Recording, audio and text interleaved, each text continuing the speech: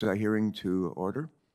And say we're delighted to be joined today virtually by a noteworthy panel of witnesses to discuss with us service transportation infrastructure. Governor Whitmer, Governor Hogan, Mayor Hancock, and Commissioner Sheehan.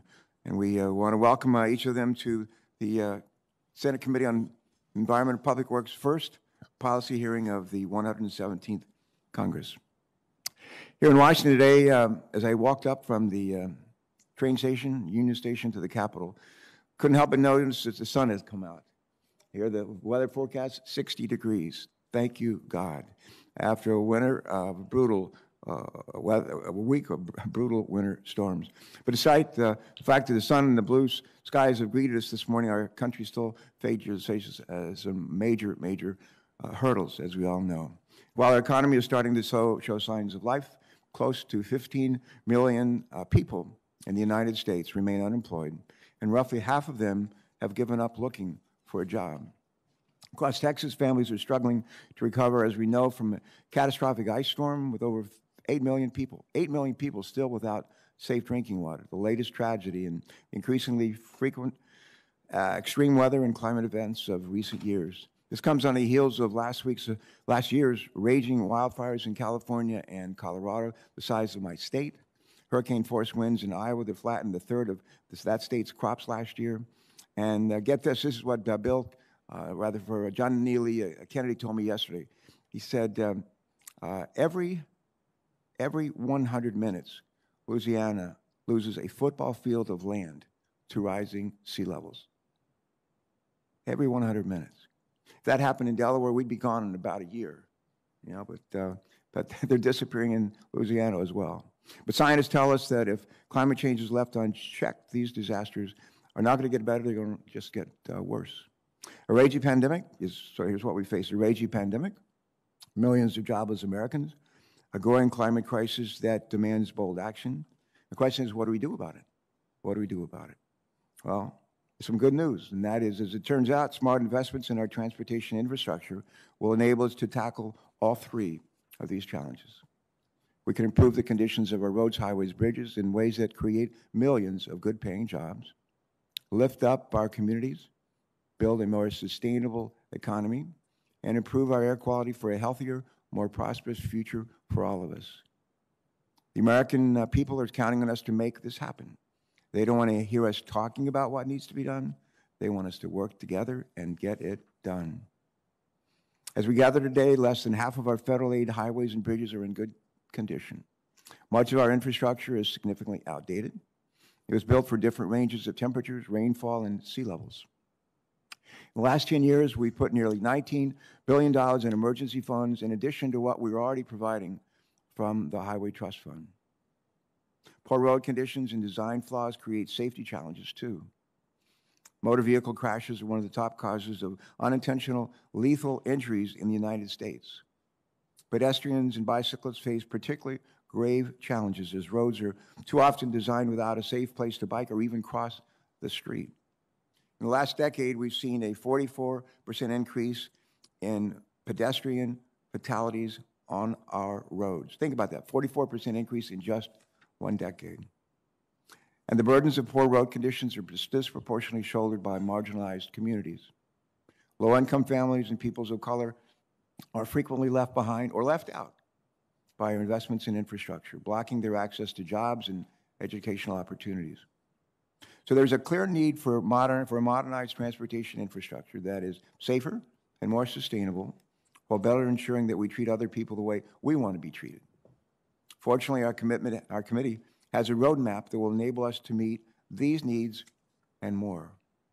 Last Congress, as many will recall, our committee unanimously reported a bipartisan reauthorization bill that outlined an historic investment in our nation's surface transportation programs.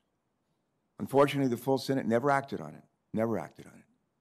But now we have an opportunity to build on that promise and actually enact a bill that transforms our transportation sector into one that is more innovative, more resilient, and safer, while creating good-paying jobs, lots of them. Now, let me briefly touch on some of the key policy priorities for our next reauthorization bill that will help make that vision a reality. Auto manufacturers are preparing to greatly expand the line of electric and hydrogen fuel vehicles, but too often drivers lack access to the charging and fueling stations that these vehicles require. America needs to build corridors of charging stations and hydrogen fueling stations across the country. We also have to make it easier for people to walk safely, bike, or take public transit, so driving isn't the only way to get where we need to go. We need to strengthen our infrastructure so that it can withstand the devastating effects of extreme weather and climate change, which we're witnessing with alarming frequency. Last year alone, natural disasters fueled by climate change cost us over $95 billion in economic damage. Smart planning to make our infrastructure more resilient will save American taxpayers dollars while helping us avoid rebuilding the same infrastructure projects again and again after severe weather events. And as we work with state and local partners, there must be accountability to ensure that federal funds are invested in well-designed projects that expand equity and lift up our nation as a whole.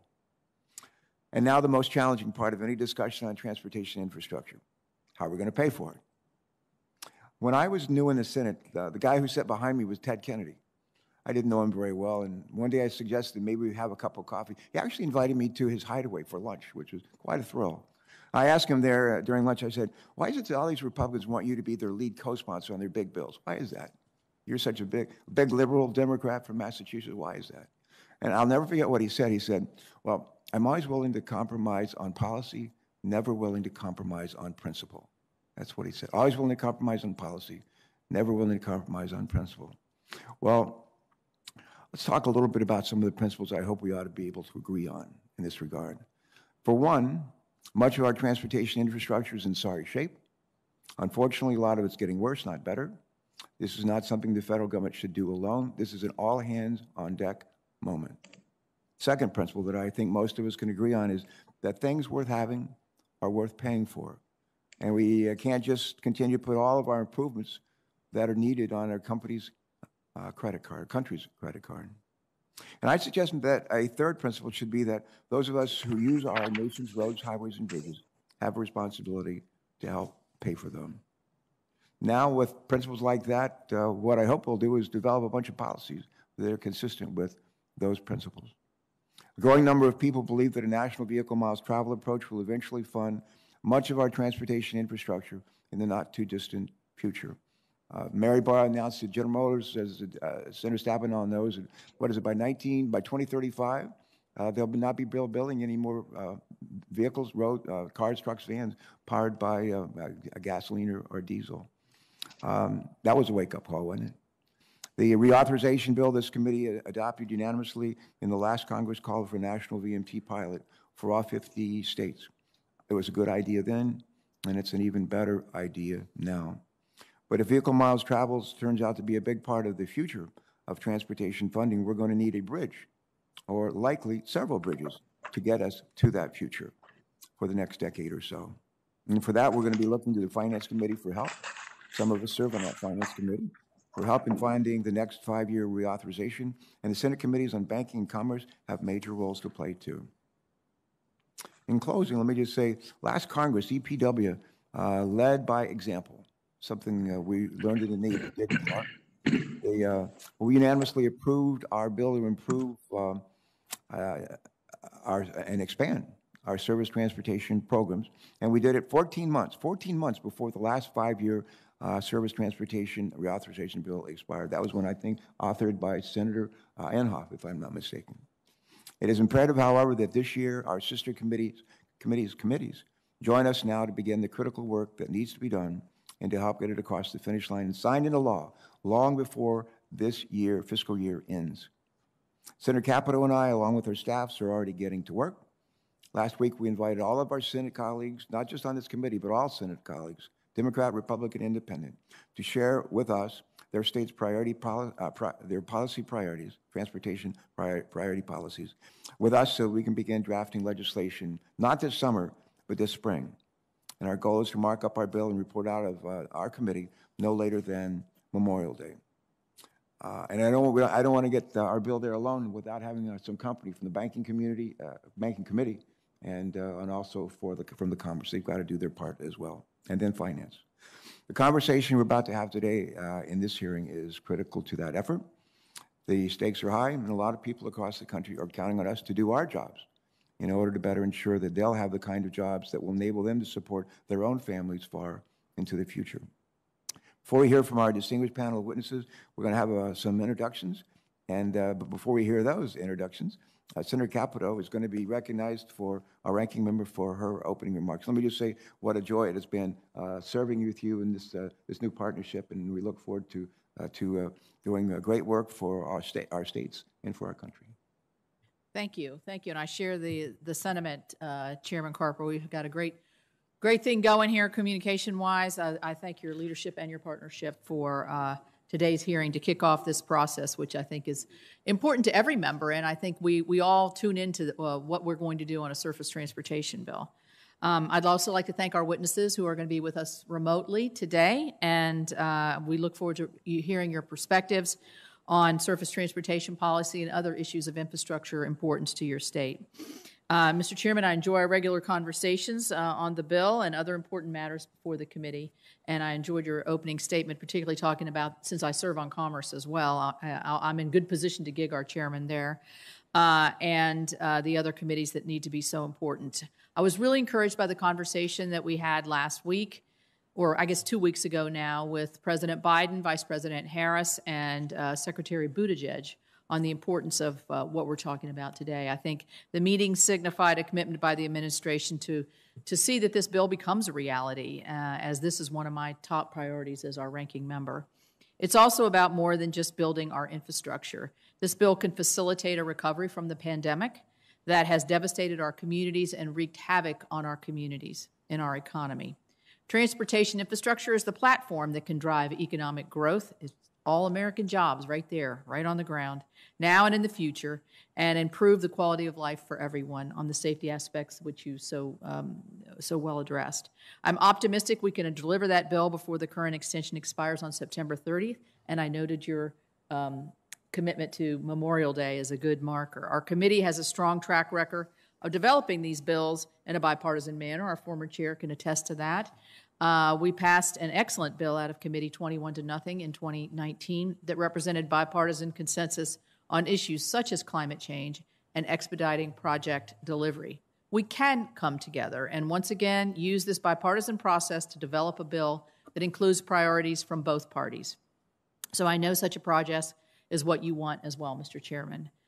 From my perspective, a surface transportation reauthorization bill must, number one, provide long-term investment in our nation's roads and bridges in a fiscally responsible manner without partisan or lightning rod pay-fors. Of course, that would be over in the Finance Committee that could sink a bill. The last thing we want to do is have a bill that getting out of here that doesn't go anywhere. We experienced that last time. We don't want to experience that again.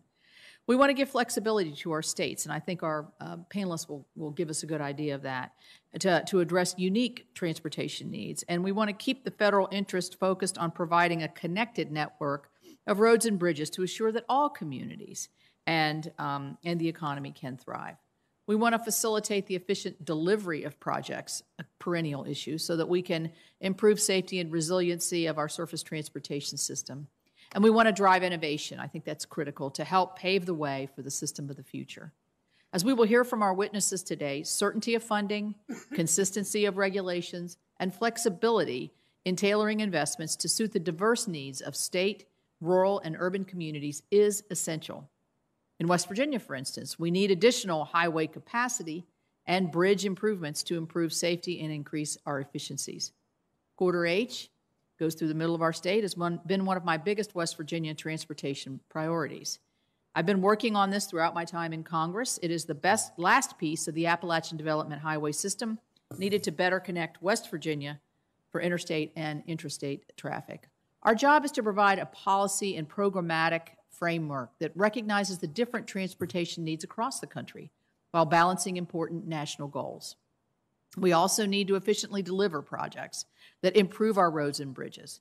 With an average of 7 years to complete an environmental impact statement for a highway project, surely everyone can agree that this process should be reviewed and improved upon. So we know time is money, and the longer the time, the more money it costs, and the less likelihood it actually gets complete. We also know to look at other issues that can impact the delivery of projects and create a better process to move forward from concept to completion.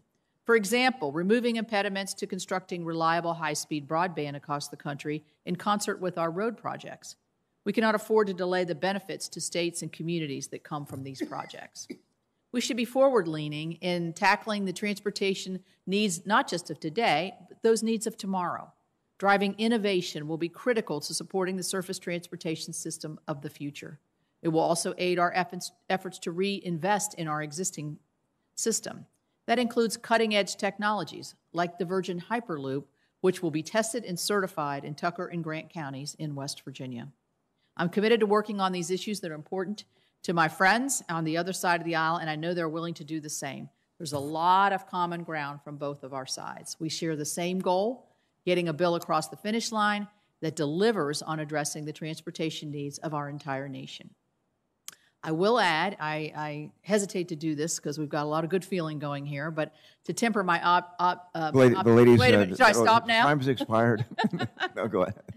I temper my optimism with a word of caution, particularly when I read this morning the words from the budget chair in the Senate on the direction this bill may go. The strong bipartisan support that exists for a surface transportation reauthorization bill and other infrastructure legislation should not extend to a multi-trillion-dollar package that is stocked full with other ideologically driven one-size-fits-all policies that ties the hands of our states and our communities. I look forward to being a partner in advancing infrastructure legislation in a bipartisan way. Thank you very much, and I look forward to hearing the testimony. Thank you. Senator Capito, thank you very much for all of your statement, all of it. Before we turn to our witnesses to hear from them, I think we're fortunate to have a panel of public officials who have all wrestled with the challenges of transportation at the state and local levels. I'm privileged to know several of them, but not all of them. And we're going to hear their testimony in a moment, but let's just start with a few brief introductions. And I'm going to begin by recognizing Senator Stabenow to introduce our first witness from her state, her home state, the great state of Michigan. Senator Stabenow, and we're delighted that you're a member of this committee. Delighted. Well, thank you so much, Chairman Carper and Ranking Member Capito. I have great confidence in both of your leaderships and looking forward to really important work in a number of areas, and particularly around surface transportation reauthorization. And thank you for bringing together this distinguished panel to offer their collective insights and perspectives on how to address our nation's pressing transportation needs. And I first have to say that I want to thank Governor Whitmer for her outstanding leadership in addressing the COVID pandemic, as well as I know Governor Hogan. I can't imagine more difficult decisions than the ones that you've had to make, certainly in Michigan, to keep people safe and save lives. So thank you. And I know, again, Governor Hogan has had the same challenges. I'm very pleased that Governor Whitmer could join us today to speak about investing in infrastructure and what it means to the state of Michigan and to the Midwest and to our country and, frankly, our future. You have her bio in front of you, but I'd like to add a few additional comments. Governor Whitmer was elected in 2018 in part because of her promise to fix Michigan's aging infrastructure systems. Since being elected governor, she put forward bold proposals to address the condition of Michigan's roads and bridges. She launched the Rebuilding Michigan program to rebuild the state highways and bridges that are critical to our local economy and carry the most traffic. So I look forward today to hearing her thoughts and ideas on how we are addressing climate change through infrastructure that's creating good paying jobs and leading us to a more sustainable future. So I welcome Governor Gretchen Whitmer from the great state of Michigan. Thank you, Senator Stabenow, and welcome, Governor Whitmer. I know you're out there, and we welcome you to our hearing today. It's an honor to have you here. Let me now recognize our friend, Senator Ben Cardin, for another special introduction of our neighboring state's governor, Governor Hogan. And Ben, please proceed. Well, thank you, Mr. Chairman. It really is a pleasure to welcome Governor Larry Hogan to our committee. Let me just assure our guests that are coming to us virtually that we're in a committee room that is complying with the CDC guidelines. We're distanced apart. But Governor Hogan, I'm following your advice and I'm wearing the damn mask. For those of you who have seen the commercial that he's used, it's been, I think, very effective. And I just really want to thank Governor Hogan, Governor Whitmer, for being very clear from the beginning about the seriousness of COVID-19, and the advice that you gave our citizens clearly saved lives. So first, thank you for the leadership that you've shown during this pandemic. We all appreciate it, and we are very much trying to work in partnership. Governor Hogan was first elected in 2014 as the governor of Maryland. As I think most of you know, he became the head of the National Governors Association, and in that capacity worked with us in regards to the passage of the CARES Act and in regards to the passage of the December COVID relief package. So thank you very much for your work in that regard. We have Team Maryland. Our congressional delegation works very closely with our governor on the needs of our state, and we couldn't have, I think, a more important witness to talk about the transportation needs. Maryland set up many years ago a consolidated trust fund so that we can share the resources in any mode of transportation and use it to be able to advance the transportation needs of our state. It gives us much more flexibility. But I know Governor Hogan will share with us the tremendous needs that we have in the state of Maryland, and we need a more robust federal partnership. Yes, Senator Capito, I could talk about the Appalachia Highway program. We need to complete that, and we need resources for that. Or I could talk about the Bay Bridge in the eastern part of our state. But when we look at our urban centers, we have desperate equity needs. We need to advance our transit in the Baltimore area. It's absolutely essential. We had the WMATA system in the Washington area, the Purple Line. We had the concerns in southern Maryland as far as transit's concerned in regards to rail. Very appreciative that we got an infra grant that allows us to move forward with the Howard Street Tunnel, which is critically important for freight traffic on the east coast of the United States. But we have passenger rail needs for high-speed rail in order to deal with the gridlocks that we have in our community. Yes, we have bridges that need to be replaced. We have roads that need to be done. We have the I-270 issue. So there's so many issues in our state that we need a more robust federal partnership so that we can deal with the issues Chairman Carper has mentioned, and that is the equities and the climate change and those issues in a way that can be a win-win situation, that we modernize our transportation needs, and we can also deal with our equity and environmental issues. And I'm pleased that Governor Hogan is here to share his wisdom on those issues with our committee. Thank you, Senator Cardin. And I just want to say, Senator Cardin and I like baseball, and so does Senator Stabenow, and maybe some other folks on this panel. Every now and then, Ben will take me with him to see an Orioles game. And I'm a huge Detroit Tigers fan. And I have a baseball signed by Al Kaline, Mr. Tiger, who grew up and played sandlot baseball where? Baltimore City. Baltimore. Won the American League batting championship at the age of 21 and passed away last year. Great human being. And I have several of these. I could probably do that. But in any event, I brought my Detroit Tigers hat. And I would just say in my Al Kaline baseball, from where Al Kaline started in the sandlots of Baltimore. And that's a little bit of a history lesson that involves all of us, but one that I think is maybe worth mentioning at least briefly here today. So I take my hat off to our panel today. And again, Governor Hogan, our neighbor across the water, welcome to this hearing. We have two other esteemed witnesses on our panel today. Mayor Michael Hancock is joining us from Denver, Colorado, the mayor of Denver since 2011, a decade. And thank you, Mayor, for taking time out of your busy schedule to join us. And we're also fortunate to have Victoria Sheehan, not Sheehan. We have a senator named Sheehan, but Commissioner of New Hampshire. I wonder if people get that confused, Ben. I bet they probably do, up in New Hampshire. But anyway, Commissioner, we're delighted you're here to testify with us virtually. Currently the president of the American Association of State Highway and Transportation Officials. So I can tell my wife tonight, we actually heard from the president, which you don't hear from every day. Our thanks to all of you for joining us. Thanks for your preparation. Thanks for joining us virtually. Governor Whitmer, we're going to start with you, and you may proceed when you are ready. Thanks so much. Thank you all. Welcome one and all. Governor Whitmer. Thank you, Mr. Chairman, and go Tigers. I'm glad to be with you and Ranking Member Capito and members of the committee. Thank you for inviting me to testify before your first hearing of the 117th Congress.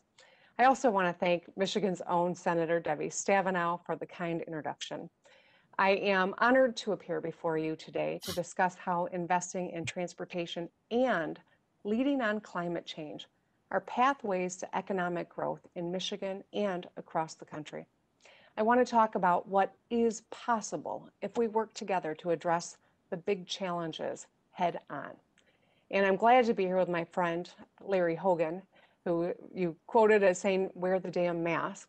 Well, before that, I was known for running on and getting elected to fix the damn roads in Michigan.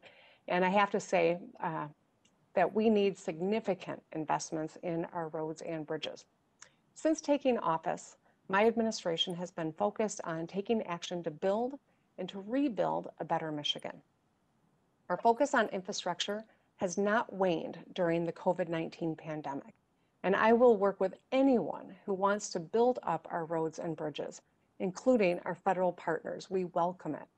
Because without significant investments in infrastructure, my state and our nation will struggle to remain competitive. A total of 43% of Michigan's major roads are in poor or mediocre condition, and approximately 1,000 local bridges are in poor or critical condition. Driving on deteriorated roads and bridges costs Michiganders $4.67 billion annually. That's $659 per motorist.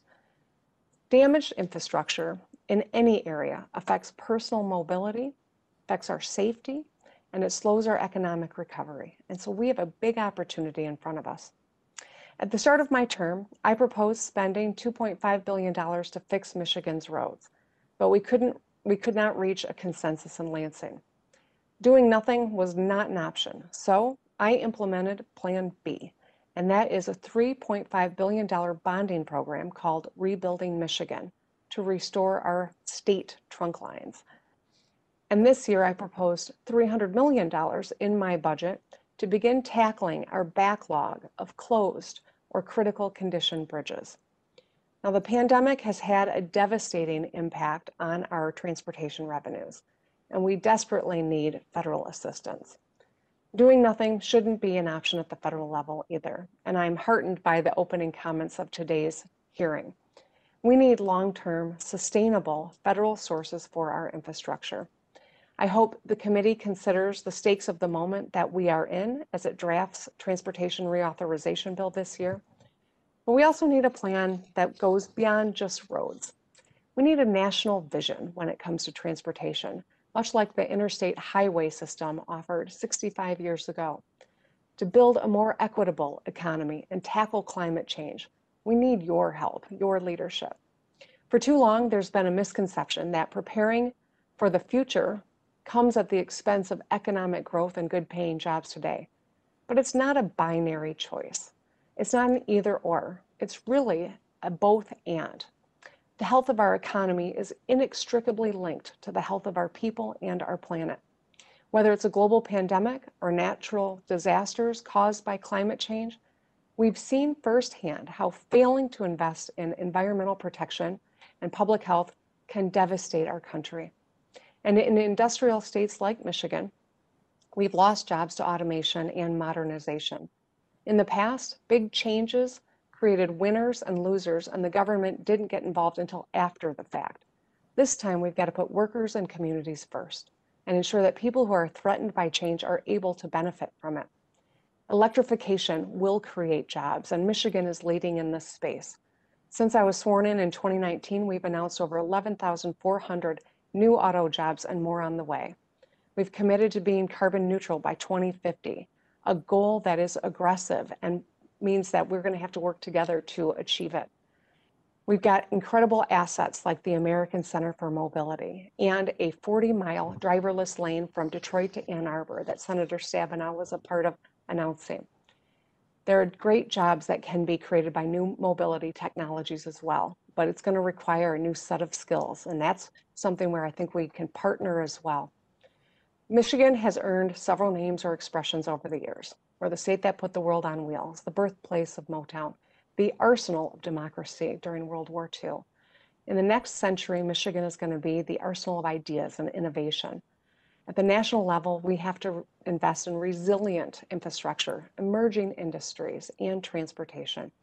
We need policies that will uplift communities that disproportionately impacted by the transition, address environmental justice, and tackle climate change. We can't shrink away from the crises that we face. We've got to go big and be bold. So let's get to work. I thank you so much for having me today, and I'm really looking forward to your questions and, of course, hearing from my fellow witnesses. Glad to be with you. Governor Whitmer, thanks for your testimony. Senator Barrasso, who used to sit right here, actually used to sit right here as a chairman until very, very recently. But he and I love music, and every now and then we have quips about music. And I'm trying to think of a Motown song that might be appropriate for us as we sort of like get ready to get started. And I don't know if it was the Temps or the Four Tops, but get your motor running, head out on the highway, or get ready, here we come. One of those two probably works. So get ready, here we come. All right, thanks, Governor. And thank you also for sending us Gary Peters and Debbie Stabenow, two of our best. All right. Again, Governor Hogan, thanks for joining us this morning, and you may proceed with your testimony. Thanks, Governor. Well, good morning, Chairman Carper, Ranking Member Capito, my team Maryland member, Senator Cardin, thank you, and welcome members of the committee. Thanks for having me. It's also really good to be with my colleague and friend, Governor Whitmer, this morning. As chairman of the National Governors Association, pre-COVID, I launched a national infrastructure initiative, which was focused on repairing and modernizing America's infrastructure in ways that will drive long-term economic growth while addressing short-term recovery needs, and that would encourage innovation and efficient approaches to delivering projects that build the transportation networks of the future. For this national initiative, we brought together thought leaders from all levels of government, from business and labor and academia, to get their input. And we held a series of stakeholder summits across the country and around the world to tackle an issue that is so fundamental to our economy, our environment, and our way of life. We released a final report with a series of recommendations, including a number related to the reauthorization of a long-term federal surface transportation bill. National Governors Associations recommend that states should be granted maximum flexibility to relieve congestion and to invest in adaptable and innovative solutions with more reliability and certainty of formula funding. To reduce program burdens and improve project delivery, we recommend that the one federal decision policy should be codified for highway projects to establish a 2-year goal for completion of environmental reviews and a 90-day timeline for related project authorizations. And we recommend that Congress make investments in resiliency and security to allow us to harness the full potential of financing and leveraging private sector investment, which has been critical to our success here in the state of Maryland, where we've taken a balanced approach, an all-inclusive approach to infrastructure. We're moving forward on nearly all of the highest priority transportation projects in every jurisdiction all across our state, and investing far more in roads and transit than any other administration in Maryland history. We have over 800 projects totaling $9 billion in roads, bridges, and tunnels currently under construction. We've improved more than 85% of our entire state highway system, invested $150 million in innovative traffic congestion solutions, smart technology, and cutting-edge smart signalization networks. We advanced the Purple Line from Prince George's County to Montgomery County in the Washington Capital Region, which is a partnership between the federal, state, and local governments and the private sector. And it's the largest P3 transit project under construction in North America. And just last week, we announced the procurement of a developer for the largest P3 highway project in the world to relieve traffic congestion on I-270 and I-495, the Capital Beltway, and to finally build a new American Legion bridge across the Potomac River. My fellow governors all across America have similar success stories to share. In states throughout the nation, they're upgrading roads, bridges, and mass transit. They're improving airports and ports. fixing aging water systems, and expanding rural and urban broadband. Investing in infrastructure is more important than ever as we work to bring the pandemic to an end and to get more people back to work and to build a sustainable economic recovery. As I said recently to President Biden when I was with him in the Oval Office, the governors urged that any major infrastructure effort be bipartisan. Democrats and Republicans, business and labor leaders, all of us believe that infrastructure should be a top national priority. And governors on both sides of the aisle have shown that there are more than enough good common sense ideas where we can find bipartisan support. And we stand ready to work with you in this effort. Together we can rebuild America's infrastructure so that it will once again serve as an example for the rest of the world. And we hope that this hearing will serve as a springboard for real progress. And I want to thank you, Mr. Chairman, and the members of the committee for giving me the opportunity to be here with you today. Governor Hogan, thanks so much. Thank you for your leadership of the National Governors Association. As a former governor, former NGA chair myself, we value very much the NGA and look forward to partnering with the NGA. You could probably play a key role in that, and we look forward to that. Next, Thank you, Mr. Chairman. You bet. Next, I want to say I think our next can continue with the baseball theme on the on-deck circle is Mayor Hancock from Denver, and it's one of the positions I always thought it'd be fun to have, but maybe yes, maybe no, we'll see. Mayor Hancock, welcome today, and you're recognized. Please proceed. Thank you, Mr. Chairman. To the ranking member and committee members, it's an honor to be here with you.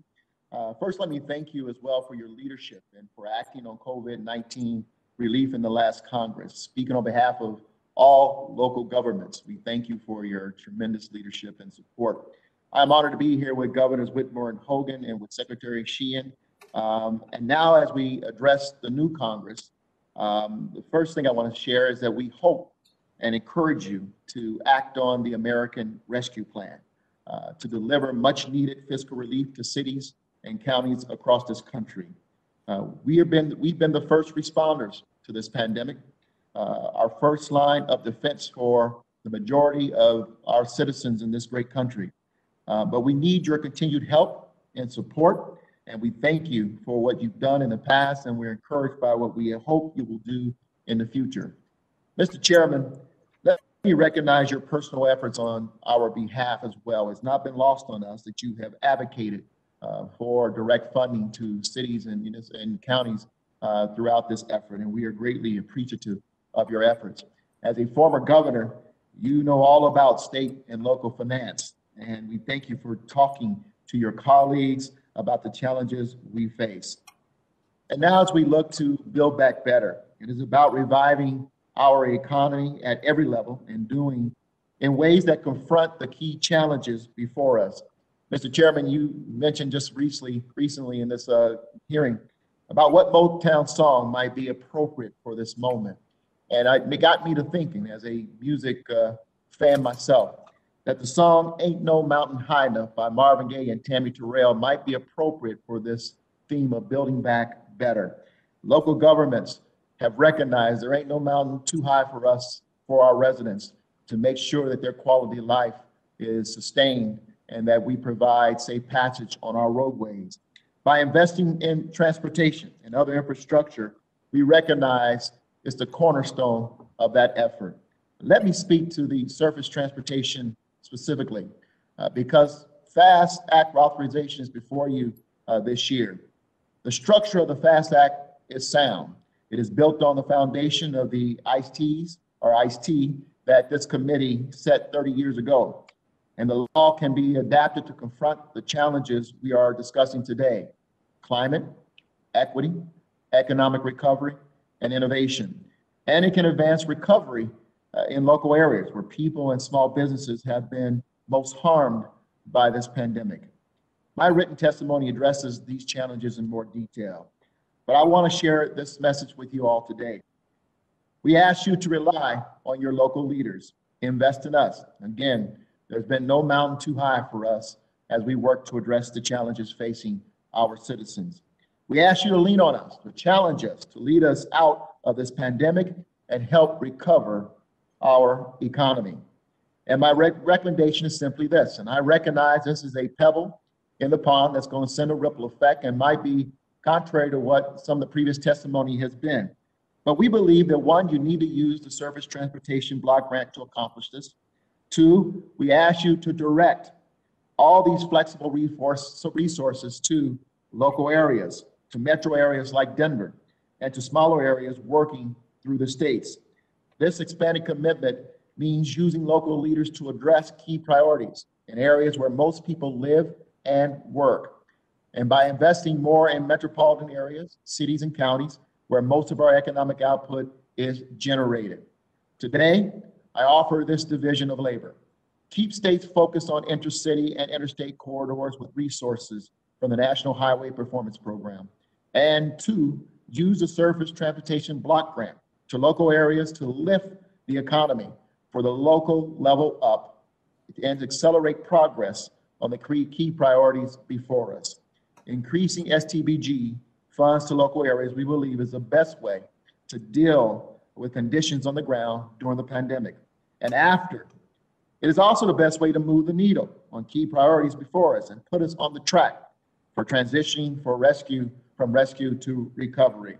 It's efficient. It means we can address equity and climate much more prudently on the local level. Mr. Chairman, this is a seminal moment for federal transportation policy and for broad infrastructure policy.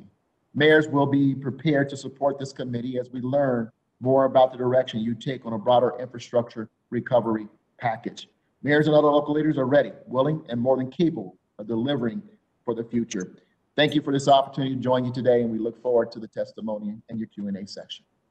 Well, Mayor Hancock, Senator Stapp and I heard it through the grapevine that you were a big Marvin Gaye fan. I guess you are. The mayors are going to play a big role on this legislation as we go forward, and we welcome your participation, but also mayors across the country, just as we welcome the involvement of our governors. So next, our fourth witness today on our panel is Victoria Sheehan. Commissioner Sheehan, thank you for joining us, and please proceed with your statement. Well, good morning, Chairman Carper, Ranking Member Capito, and members of the committee. Thank you for this opportunity to appear today and speak to the critical need for timely reauthorization of the federal surface transportation legislation. My name is Victoria Sheehan, and I serve as the Commissioner of the New Hampshire Department of Transportation and as President of the American Association of State Highway and Transportation Officials, or AASHTO.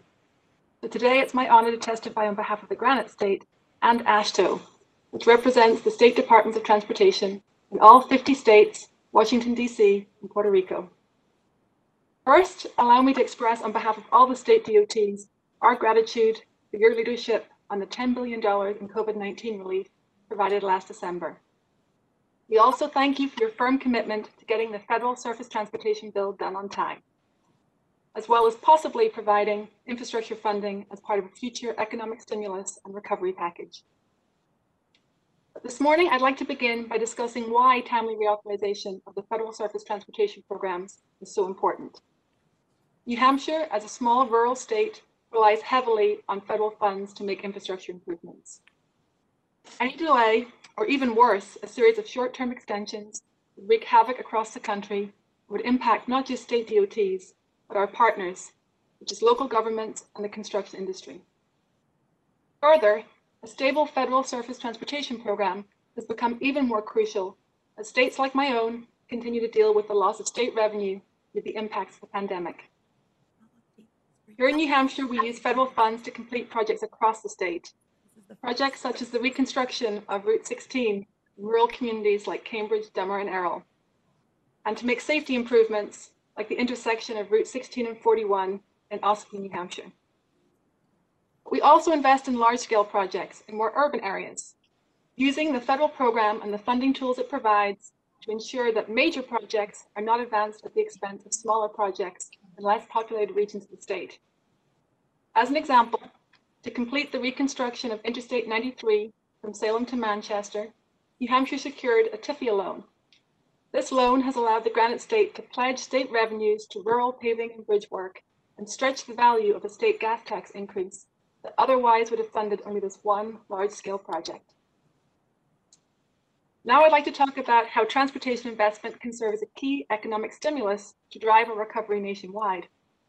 A well-performing transportation network allows American families to benefit, both as consumers from lower-priced goods and as workers by gaining better access to employment. It also allows businesses to manage inventories and move goods more affordably while ensuring employees can reliably get to and from work. As Congress considers providing additional financial support to stimulate the economy and to recover from the effects of the COVID-19 pandemic, AASHTO asks you to provide funding through existing highway and transit formulas, as they provide funding in the quickest, most efficient manner, understood by our state DOTs, and provide funding to every state and locality. It's also important that Congress not attach unrealistic timelines related to the obligation of economic recovery funding, nor should such funding come with additional federal requirements that delay obligation of expenditure of funds. Lastly, as you consider surface reauthorization policies, know that AASHTO strongly supported the bipartisan process this committee used in the last Congress to develop the America's Surface Transportation Infrastructure Act. Based on that foundation of partnership, we believe the next bill's core policy principles should look at the following. First and foremost, like I said earlier, timely reauthorization of the long-term bill. A long-term sustainable revenue solution to the Highway Trust Fund. Increased and prioritized formula-based funding to states. Increased flexibility, reduced program burdens, and improved project delivery. And support and ensure state DOTs are able to harness innovation and technology. Meanwhile, our state DOTs will continue addressing ongoing and emerging policy issues, such as performance and asset management, infrastructure resiliency, equity, carbon reduction, as well as broadband and other technology deployment in our highway right-of-way. To conclude, this week, hundreds of state DOT leaders from all corners are gathering virtually at AASHTO's 2021 Washington briefing. While we won't be able to visit with you in person like we normally do, AASHTO and the state DOTs will continue advocating for a strong federal-state partnership to address our surface transportation investment needs. Thank you again for the honor of being here today and the opportunity to testify, and I'm happy to answer any questions. Commissioner Sheehan, thank you very much for your testimony, and to all of our witnesses today. It's hard to think of a better panel to begin the consideration of our surface transportation bill than this panel. I want to start off, if I can, let me just mention, so far I'm going to run through quickly the names of those who have either shown up in person or virtually. But in this order, myself, followed by Senator Capito, Senator Cardin, Senator Inhofe, Senator Sanders, Senator Creamer, Senator Whitehouse, Senator Lummis, Senator Stabenow, Senator Kelly, and Senator Padilla. All right, that's about 9 people too. All right. Let me just start off with a quick question of Governor Hogan. Governor Hogan, there's you know, the Northeast Corridor runs from down by rail down around Washington, D.C., all the way up to Boston. And there's a stretch between Aberdeen, Maryland, and Newark, Delaware, where it goes from 3 rails to 2. And there's been talk for a long time about adding a 3rd rail between Aberdeen and Newark, Delaware. That is probably about 6 or 7 miles. And is this a project that you've ever heard discussed in Maryland? Is this something that the people of Maryland might be willing to collaborate with Delaware and the U.S. DOT on? Senator, I know that our Department of Transportation has had discussions, and we certainly look forward to continuing to talk with you about that possibility. I think those bottlenecks where we've gone through this in Maryland, we're moving forward on the Howard Street Tunnel, where we moved from we could only do single stack trains, and it was a real bottleneck, I think, a similar way. And if you've got multiple lanes, multiple tracks going into fewer number of tracks, it causes congestion. We think it's probably something that we'd love to work with you on. All right, thanks so much. Question, if I could, for Governor Whitmer. Governor, reducing transportation emissions is a top priority for reauthorization, and the good news is that the world is moving toward zero-emission vehicles. A decade ago, the number of electric vehicles on the roads in the United States could be counted in the hundreds. Today, we're approaching 2 million, and it seems that a week doesn't go by that automakers don't announce an increase in ambition. I mentioned General Motors' announcement there. That's come, 2035, they'll not be building any more gasoline diesel-powered vehicles. But Ford Motor Company apparently has recently announced that all of the cars that they sell in Europe will be electric by, I think, by 2030. Yet the market forecasts predict that the EV share of new car sales in the U.S. will lag in comparison with Europe and China. And I'm concerned that if the U.S. lags on EV policy, investments in manufacturing will flow to other parts of the world. My question, Governor Whitman, is how do we ensure that U.S. Consumers are purchasing zero-emission vehicles, and what are the perils of ceding our leadership here to other nations? Thank you, Mr. Chairman. I appreciate the question, and at the risk of taking this Motown question too far, I think Dancing in the Streets by Martha Reeves and the Vandellas might be the right song for this undertaking. Hopefully, that means we're successful in it.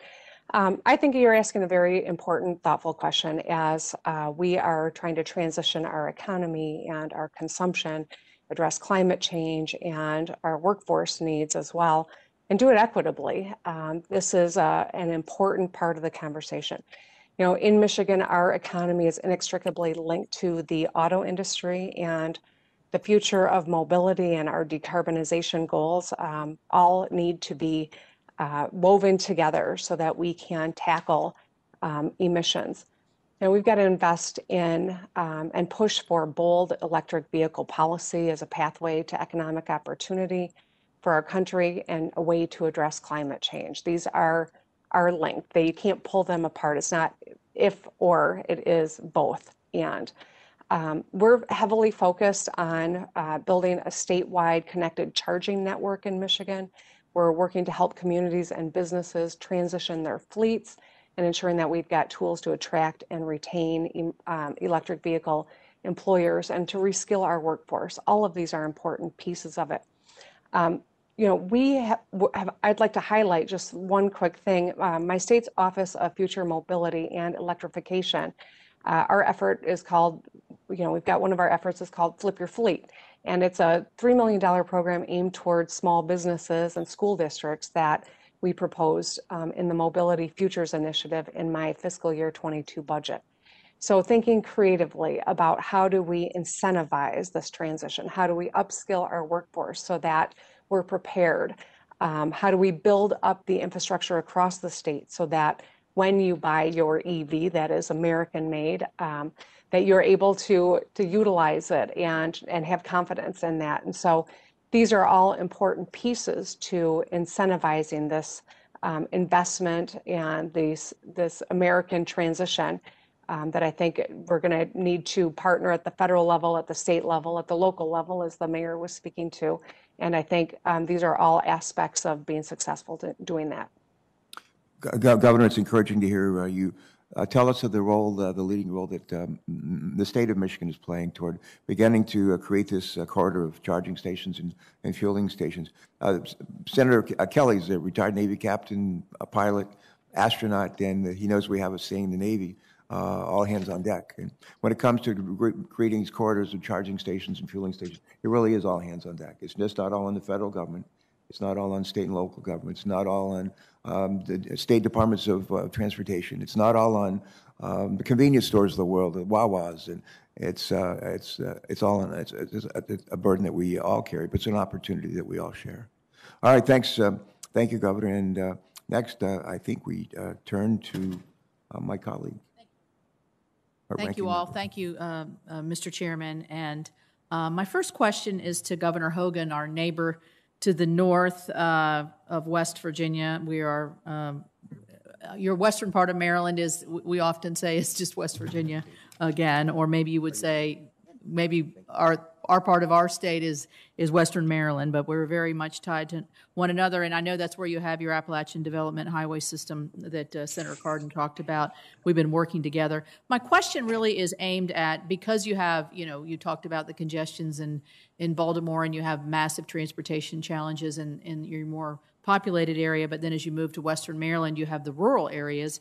What do you see in terms of being able to meet the transportation of that we need to put in this bill to make sure that you, as the governor, have the ability to meet the transportation needs of both your rural and urban areas. And I do want to thank you for mentioning the one federal decision. We thought that was a very good part of the last bill that we passed, and we hope to incorporate it into this one. So, Governor Hogan, could you talk about the rural-urban flexibilities that you need?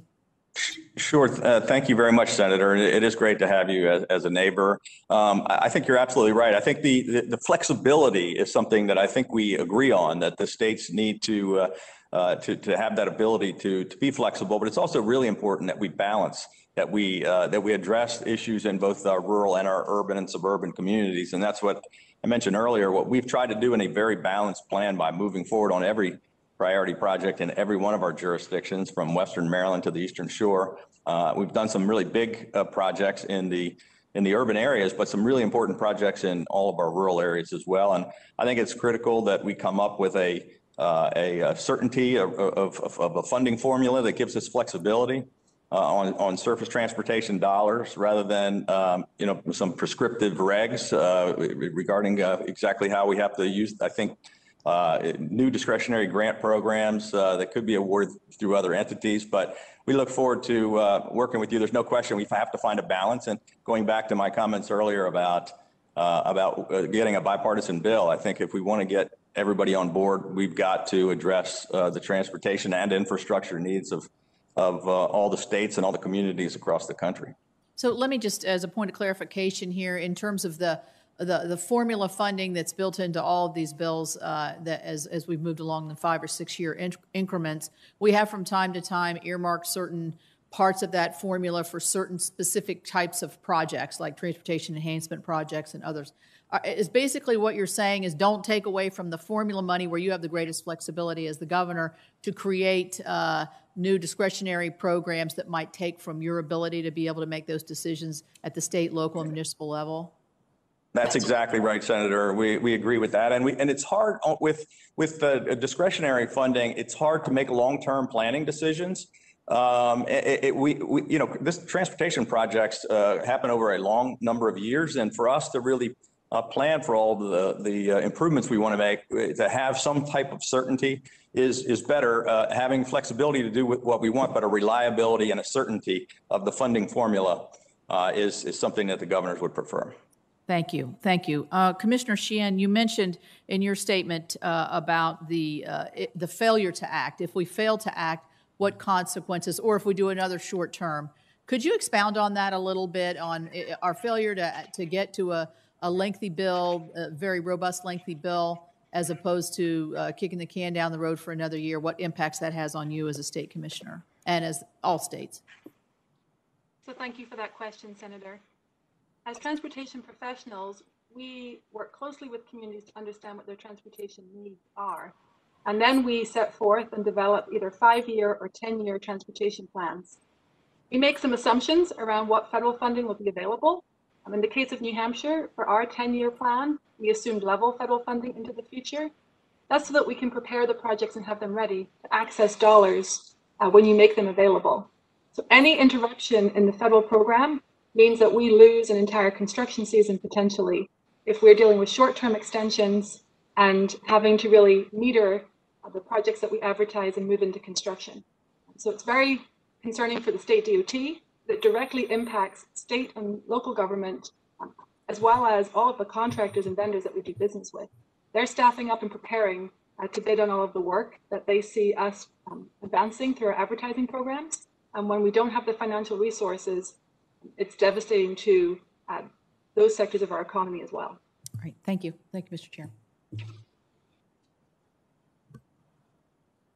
Thank you, Senator Capito. Senator Cardin. Thank you, Mr. Chairman, and let me thank all of our witnesses for their presentation. I'm going to follow up on Senator Capito's point, dealing with the topic of our hearing, Building Back Better, Investing in Transportation, Fostering Economic Growth. So if I could, Governor Hogan, start first about your thoughts about how we can tailor this transportation program to deal with challenges in our urban center. And I specifically mentioned Baltimore City. I'm aware of one major transportation request we have in for Baltimore City in regards to the I-95 exit for Port Covington. But it seems to me that in many respects, it's more challenging to use public-private partnerships in urban centers. And for a city like Baltimore that really doesn't have a rapid rail transit system, it has 2 lines, but not a system, the transit development has become more challenging. So as we look at reauthorizing a transportation program, do you have thoughts as to how we can make it more attractive for transportation to assist economic growth in cities like Baltimore? Thank you, Senator. I do think that we have to focus on looking at every mode of transportation. I'm a big believer in a balanced transportation system that we've invested $14 billion in transit in both the Baltimore and the Washington region, and we redid the entire bus system in Baltimore, hundreds of millions of dollars. We run the transportation system for Baltimore City. There's no question that, I mentioned earlier that we did a P3 on the Purple Line in the Washington suburbs. You could do the same thing in Baltimore. The previous plan was just one line that didn't really provide any kind of a system. But you'd have to make it attractive to the private sector. We'd have to have the flexibility of funding. But we've invested money to save the Washington Metro system, to build the Purple Line, and to redo the transit system in Baltimore. But there's no question that as we try to come out of this pandemic and we head into economic recovery, particularly in some of our urban areas, investment in infrastructure can help us create more jobs. Just on the road project in metropolitan Washington, on the Capitol Beltway and fixing the bridge, that's going to provide 11,000 jobs for every $1 billion invested in that project, and it's going to be about a $10 billion project. So there's no question that this is going to be a big part of our economic recovery, and it's why we've got a number of labor groups that are just as excited as some of the business entities and the state and local governments. There's no question we have an aggressive program for the Washington area dealing with both transit and roads. I find Baltimore has challenges that have not yet been met. So I just welcome your thoughts as we go through the process as to what incentives we can put into a transportation reauthorization that makes it easier for urban centers themselves, not necessarily suburban areas, but the centers themselves to be able to attract economic growth. Mayor Hancock, I'd like to ask you a question, and following up on Senator Capito, I'm the author of the Transportation Alternative Programs that gives flexibility on the use of transportation funds for local government units so that they can deal with their needs and have some ability to deal with bike paths, bike safety, tourism-type transportation needs, et cetera. Can you just tell me how important is it for a mayor of a major city to have some flexibility on the use of transportation money coming from the federal government and not have to solely rely upon the allocation in partnership with the state? Senator, your questioning is so on target with what most mayors across this country are dealing with and are asking for with regards to our plan from the U.S. Conference of Mayors to the United States Congress and to the Biden administration. Local governments have the ability to be much more nimble with their ability to address the challenges facing their residents. Here's the reality. 80% of all the roads that we as citizens travel on are sitting in front of our homes. They're sitting in front of our small businesses. It's the roads that we use to get to work every day. And yet we are only seeing a small portion of the resources that are coming to our states, to particularly our metro urban centers. You mentioned Baltimore. Denver's not much different, as well as the other large metropolitan areas in the state of Colorado, namely down south of Colorado Springs and here in the Metro Denver area. We could take those resources and create the multimodal roads that we feel we need to do and address the issues around equity, again, climate change that we have put forth as priorities. If we had greater flexibility and more resources directed to city governments, I think you'll see us move much more efficiently to address the overwhelming infrastructure challenges that face, again, 80% of the roads that our people are traveling on every day. And let me just mention this. Post-pandemic is going to mean that we're going to have a different culture, work culture in this country. We believe that most people are going to have a rotational basis of working remotely and then in person. You're going to see small businesses who have been disproportionately harmed working to try to come back and recover as quickly as possible. I think the faster and more efficient way for us to address the roads will help everybody get to a better state of recovery in the next economy. And that's going to be critically important. We won't have time, as ranking member talked about, bogging down municipalities in bureaucracy and having this intermediary of the state again playing a role. Although the state is, and I'm going to say, the states have been great partners, but we can move much more efficiently and be more nimble and accountable in moving forward with these road improvements that we have to have, being more multimodal, and again, addressing the issues of climate equity and improvement on a much more fast-track basis. Thank you very much. Thank you, Mayor, and thank you, Senator Cardin. Now, Mayor, another former mayor, and a mayor of Tulsa, if I'm not mistaken, who's led this committee, led the Armed Services Committee, and knows a thing or two, having authored a major legislation for years on transportation. Well, it's been a joy working with a lot of the people who've been leaving right now and the rest of us here. This is really what we're supposed to be doing. The two most important things are defending America and infrastructure. At least that's what what I've always believed.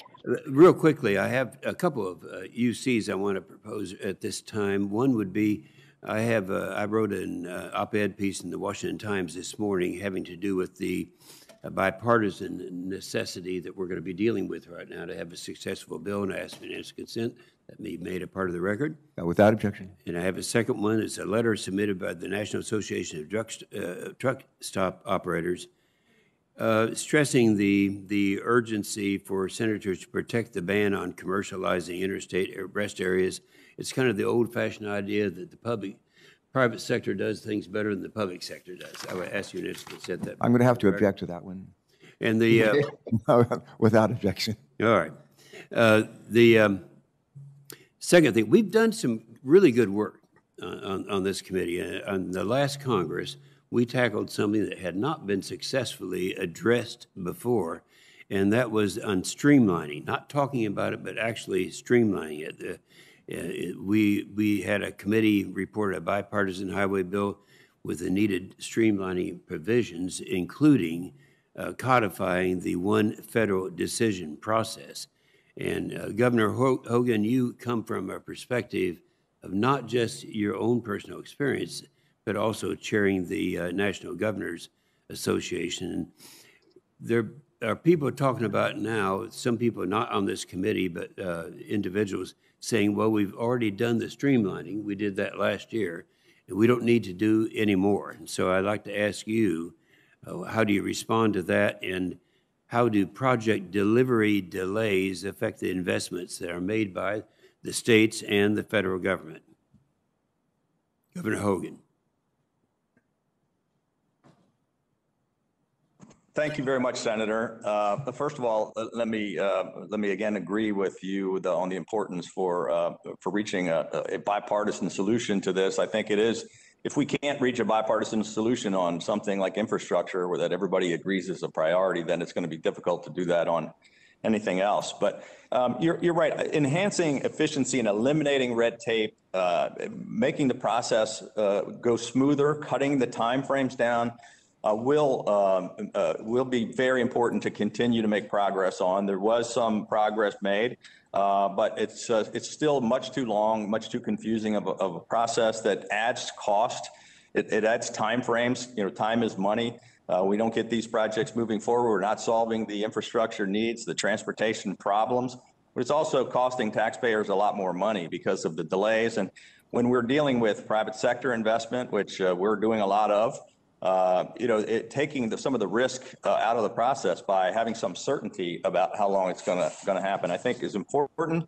I mentioned earlier about the one federal decision policy should be codified. We should establish a 2-year goal for completion of environmental projects and a 90-day timeline for related project authorizations. I mean, At the beginning of the discussion, somebody was talking about the 7-year time frame that it takes to go through the environmental process. We all want to make sure that we very carefully ensure the safety of our environment, and that we go through and not skip any steps, but we have to speed, do things simultaneously, concurrently, and speed the process somehow. It's going to mean a lot to doing more projects, putting more people to work.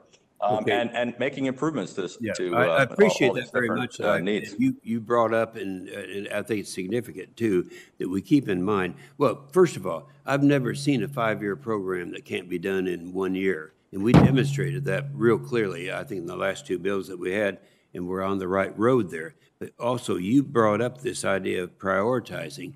I think that we've done a really good job in Oklahoma. We were prioritizing prior to the last 2 bills that we had.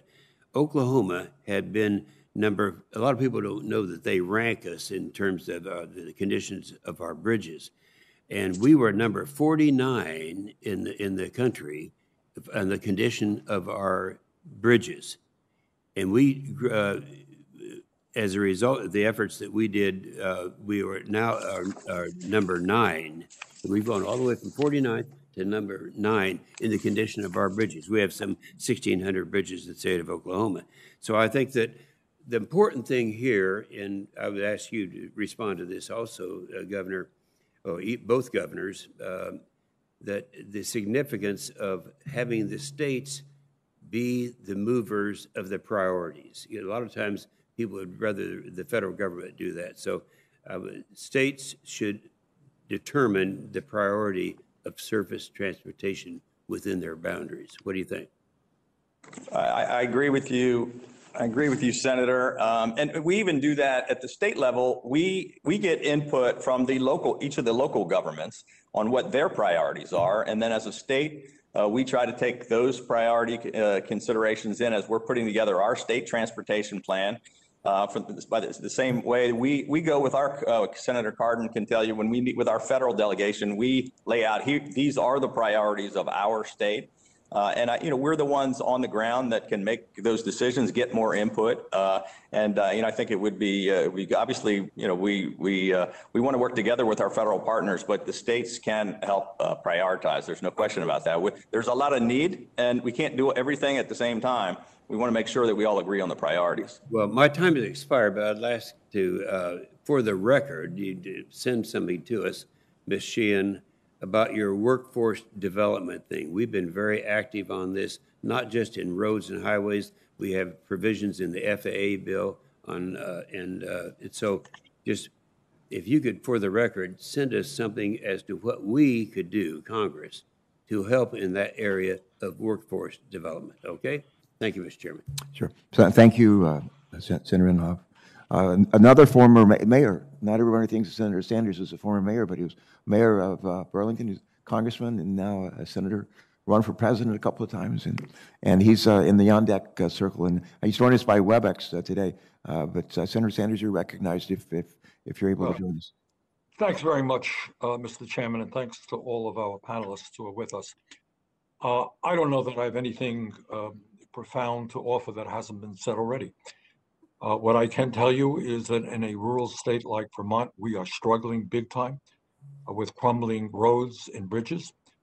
We waste a lot of money just trying to rebuild rather than maintain our roads, which is just throwing good money after bad. And as everybody has said, we have the potential now as we rebuild our roads and our bridges, our water systems, our wastewater plants, our public transportation. We are behind many other countries around the world in terms of rail.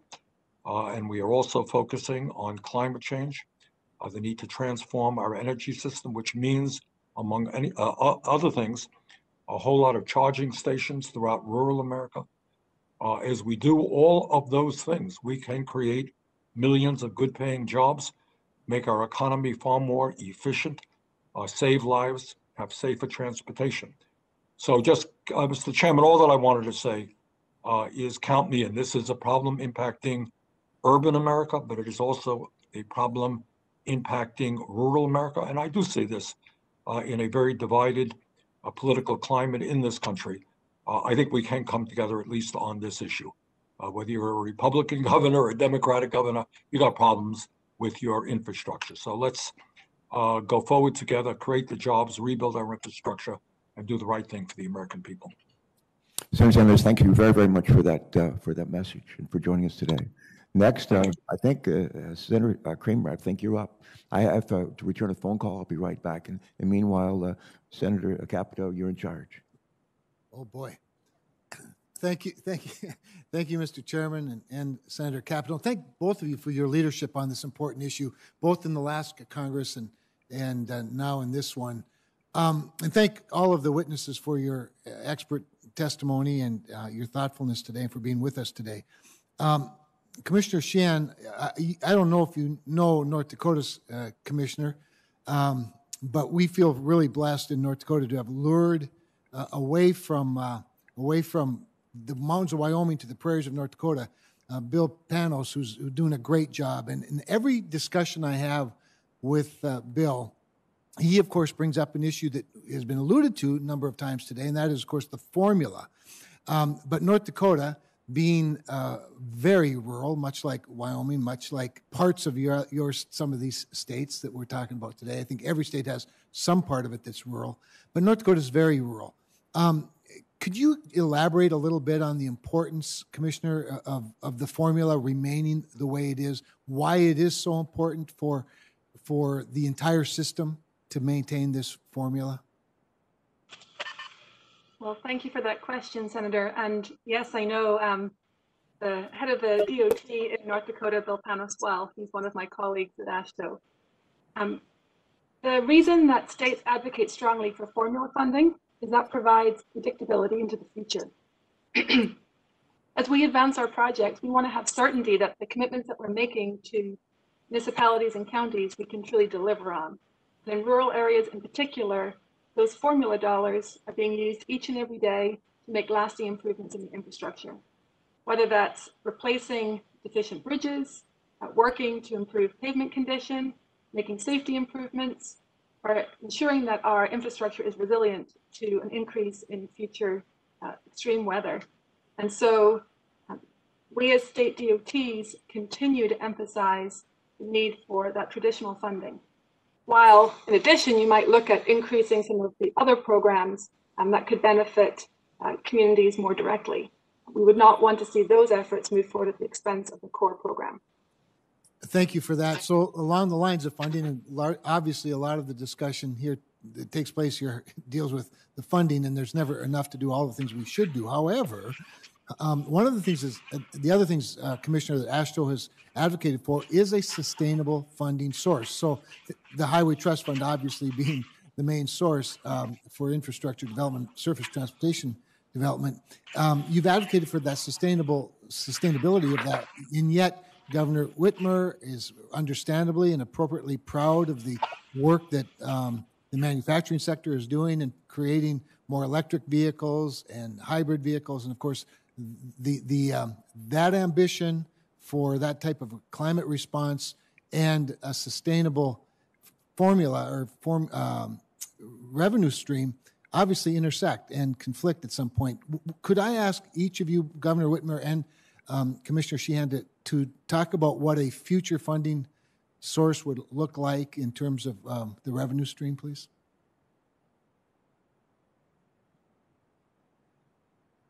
Maybe Governor Whitmer first.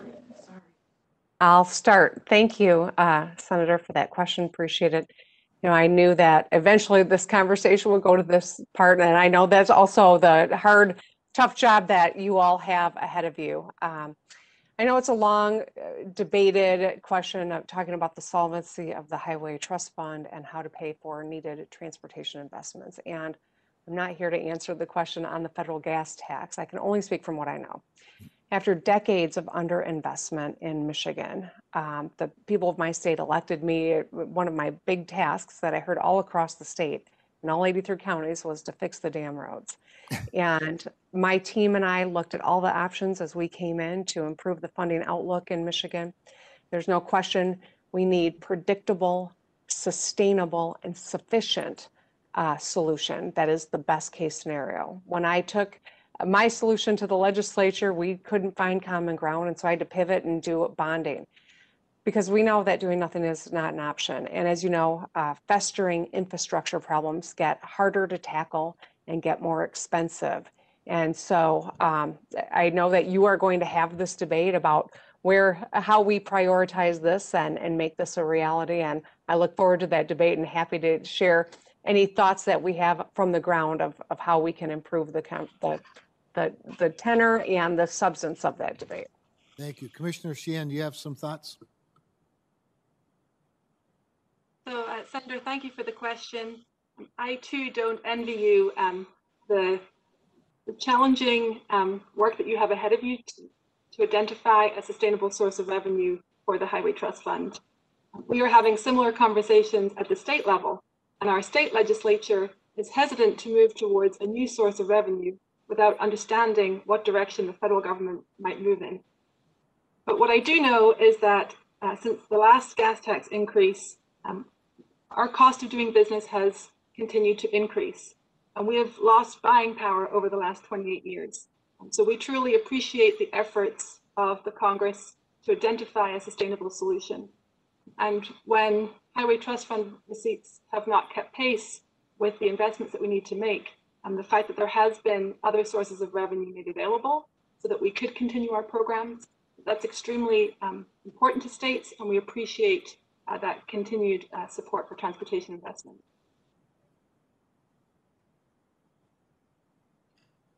Thank you, Senator Kramer. Senator Whitehouse is, I think, joined us by WebEx. Sheldon, you're out there somewhere. Please join us. You're recognized. Yes, I am, and thank you. I'm delighted to have this terrific panel of witnesses. I wanted to talk first about coastal infrastructure. And Governor Whitmer, Michigan counts because the way we define coastal includes our Great Lakes. But it's estimated that coastal communities are going to need to invest more than $400 billion in the next 20 years. And that's based on our present very conservative and probably inadequate estimates of the damage that climate change portends through sea level rise and extreme weather. This is a new and very alarming demand for these local communities. And as we look around at the places for support for coastal communities, we look at things, particularly in this committee, like the Army Corps of Engineers Flood and Coastal Damage Reduction Fund. And what we see in the last decade is that in our best year, $19 went inland for every single dollar that went to coasts. That was our best year in the last decade. In our worst year, $120 went inland for every single dollar that went to coasts. Everybody's familiar with the Land and Water Conservation Fund. That has a less egregious but similar bias towards inland and upland projects over coastal projects. CoreLogic has done its 2020 storm surge report, and it estimates that over 7 million single-family homes are at risk of storm surge in the US, and that the cost to rebuild those homes would exceed $1.7 trillion. So we have a big coastal problem on our hands. That is a coastal problem that we are ignoring. The chairman comes from a state that is similar in size to Rhode Island and has even lower topography. So Delaware and Rhode Island share a very strong concern about these issues. And we were able to get into the last highway bill that came out of our committee unanimously some very good work on coastal infrastructure. Because it's not just going to be homes that are flooded, it's also going to be infrastructure. And where the infrastructure goes, you can also lose homes and access to emergency services to homes. And so it's a big problem. And I would like to ask the governors to comment on what they see as the needs in their states to protect coasts. I think Maryland is more immediately affected because of the oceans problem, but Michigan and the Great Lakes have their own issues as well. Thank you very much, Senator. Thanks for raising the issue. A lot of the discussion around climate change is about mitigation and about clean air, and not enough, I think, discussion about how we mitigate some of the problems that are going to be caused by flooding, and as you just touched on very eloquently, the coastal flooding issue.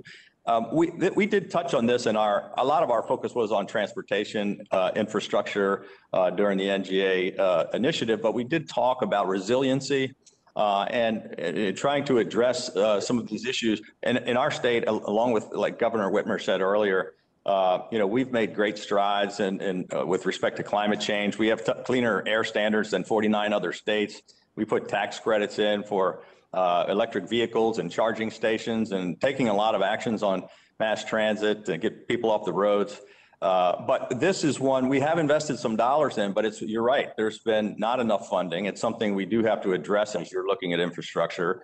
Coastal flood, not just coastal flooding, but further upstream flooding is going to occur as well. And as a small coastal state adjacent to the chairman's state of Delaware, it's obviously an issue and a concern for us with the Chesapeake Bay, which is one of America's greatest natural resources. It's an issue that we deal with, and I'll pass it on to my colleague to weigh in, but it's an important issue we have to address. Yeah, thanks, Governor Hogan and Governor Whitehouse. Thank you so much for the question. I think that it's really important, and I'm glad that you highlighted the coastline in Michigan. We have 3,200 miles of coastline in Michigan, all fresh water. 21% of the world's fresh water is in and around the Great Lakes. So this is something that we take very seriously, and we have seen the impact of climate change. We need to address this through resilient infrastructure. High water levels have eroded our shorelines and washed away roadways, and we've had devastating flooding in communities that have forced evacuations. We had to evacuate 10,000 people in Midland, Michigan. That wasn't along the Great Lakes, but it was just another example of the need for resilient infrastructure, because it washed out a number of dams and bridges when that 500-year flooding event happened. So whether it is in Texas, or it is in the freshwater coastline of Michigan, or along the nation's borders with all across the country, this is something that is of critical importance.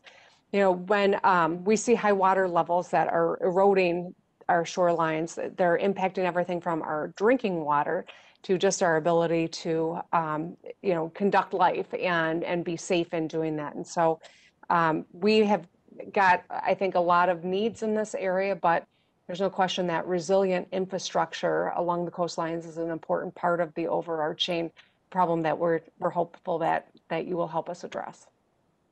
And Mr. Chairman, I am probably close to out of time, if not completely out of time. So let me just let Governor Whitmer know that as the Fix the Damn Roads governor, and as the auto governor, with GM having made these commitments to going to all electric vehicles, we have in the bill that we passed significant support for electronic vehicle charging infrastructure. And we're eagerly trying to get tax support for electronic vehicle charging infrastructure. And as you know, it's going to be a very bad thing for GM if they commit to electric vehicles, and we haven't built the infrastructure to charge those electric vehicles. So we are on the case, but we need your help and the help of our Republican colleagues to make sure that that all gets done aggressively and energetically. All right. Thank you. Senator Whitehouse, something you just said reminds me of a conversation I had with one of Senator Stabenow's constituents, Mary Barra, CEO of General Motors, and we were talking a year ago about what it was going to take to convince consumers in this country to buy electric-powered vehicles and hydrogen-powered vehicles. And she said, with respect to EVs, she said, we need three things to convince our customers to buy them if we're going to build them. And she said, first thing we need is 300-mile range on a charge. We've got that now. She said the second thing we need is charging stations. across the country, corridors across this, for both for electric and hydrogen vehicles. And the last thing she said that he needed is the technology to enable him to charge batteries in minutes, not hours. And like we're knocking on those doors, the one thing that we really need, though, is number two, to your point, Sheldon. So, Sheldon, we are your statement. And Mr. Chairman, and driving one. Anybody who's had the pleasure of driving an electric vehicle knows what a thrilling experience it is. Yeah, they're fun. They're a lot of fun. Our states may be small, Sheldon, but we punch above our weight. There you go. All right. I think Senator Lummis is next. And Lummis, people ask me, how do we pronounce her name? And I tell them Lummis is in hummus. I hope I've got that right. Senator Lummis, welcome aboard. Thank you so much, Mr. Chairman and Ranking Member. Really appreciate this topic. It's so important to my state of Wyoming. My first question is for Mayor Hancock and for Victoria Sheehan. Thank you both for being here. Greetings, Mayor. I'm from your state to the north, Wyoming, and spent a lot of time in your beautiful community. So my question for both of you is, it's related to Senator Kramer's question earlier. He asked about the importance of the formula. My question is about the flexibilities within the formula funds. How important are the flexibilities in formula funds to ensure the varying needs of states can be met with federal dollars, given how very different the needs are of our states and our communities? Senator Lummis, first of all, you know, as we like to say here between Colorado and Wyoming, there's almost, we forget the boundaries, that we consider you family. So it's an honor to meet you, at least virtually. And I appreciate your question, because I think you get to the heart of the real opportunity before all of us as we try to think about what the future investments around transportation and infrastructure looks like, how we address the looming challenges of climate and equity going forward. Cities in particular have to have flexibility because we better understand the nuances of our communities and really the challenges that so many in our community face. I often say when I talk about transportation and mobility, if you want to know where poverty exists, I would show me where the least number of options around mobility exist, and I'll show you poverty. And that's been true no matter where you are in this country, rural or urban, suburban, doesn't matter. The reality is that we've got to be able to adjust to the flexibilities. And that's why as mayors, we have proposed utilizing some of the tools within the federal government, working with our states and municipalities today, whether they are STBG or the CBG, or even renewal of the energy efficiency block grants, so that we can be much more facilitative and flexible in addressing the challenges that face. So many of our communities have been perennially overlooked and underserved. We get a chance to provide those ladders of opportunity, to bring multimodal options to those communities, to make sure that we're able to create connectivity and to create affordable housing, good schools, access to good health care, in particular transportation corridors, and to lift them, give them an opportunity to be lifted out of poverty. So the flexibility within the formula is critical, and I'm glad you landed on that, and it shows a great deal of insight coming from a Wyoming cowboy, our cowgirl. Thanks, Mayor. And thank you, Ms. Sheehan, on behalf of AASHTO. Would you make some remarks on that same subject? Thank you, Senator. So as state DOTs, we are advancing projects that fulfill numerous goals, and that's why flexibility is so critical. For example, if we're replacing a bridge that's structurally deficient, we may be replacing that bridge with a longer structure that is more resilient and can handle an increase in storm frequency. We also may be widening, not to increase capacity, but to provide more amenities for active transportation, whether that's sidewalks or bike lanes or wider shoulders, depending on that unique situation. And so as we advance the projects, the flexibility is critical because none of our projects fit nicely into one category. We're trying to work with communities, understand what their needs are, and we talk to them about what a successful project looks like for them. and incorporate all of those different aspects into the projects that we do. And so flexibility with the funding allows us to be nimble and make sure that we're not just doing one type of project one way, that we can truly partner with communities and meet their needs, as well as the regional transportation needs that the state is focused on. Well, thank you so much. With the little bit of time remaining, I would just ask our governors to respond perhaps in the context of the next questioner to the issue of the permitting processes. Are there opportunities to improve the federal permitting processes to expedite completing infrastructure projects? You don't have sufficient time within my 5 minutes to respond. So I will just thank you, Governor Whitmer and Governor Hogan, for participating in this hearing and for your work on behalf of your states. Having come out of state government, I'm deeply appreciative of the work that governors do. And thank you very much, all four of you, for participating in this hearing today. Thank you, Mr. Chairman. I yield back. Senator, thank you. And I would ask our governors to just respond to Senator Lummis's question for the record and share that with all of us, please. Senator Lummis was state treasurer at one time, right? Mm-hmm. Correct. And I think you came close to running for governor, maybe did run for governor, didn't you? Well, I came close. I did serve as general counsel to our governor once upon a time, and our current governor, I suspect, and work within the National Governors Association. Great guy, and I salute governors for their hard work, especially during COVID. This has been extremely challenging for all of you. Thank you for your leadership. I just mentioned all this. We got some extraordinary backgrounds in terms of experience, levels of experience in different kinds of jobs that our members have held, and it's something we'll take full advantage of. Next is Senator Markley, who used to be my seatmate on the Senate floor, and he left me about 2 weeks ago. So he's still on our side. He's sitting about 20 feet away now. But Jeff, you're recognized. I think you're on WebEx, and I think after you, Senator Markey, and after Senator Markey will be Senator Duckworth, Senator Stabenow, and maybe Senator Kelly before Senator Stabenow. I think we'll figure out how to do that. But Senator Markley, you're up. Thank you. Chair Carper, thank you very much. It's a pleasure to join you all. And I wanted to start with a question to Mayor Hancock. I know that Denver last year enacted its EV action plan, which addressed in part charging infrastructure.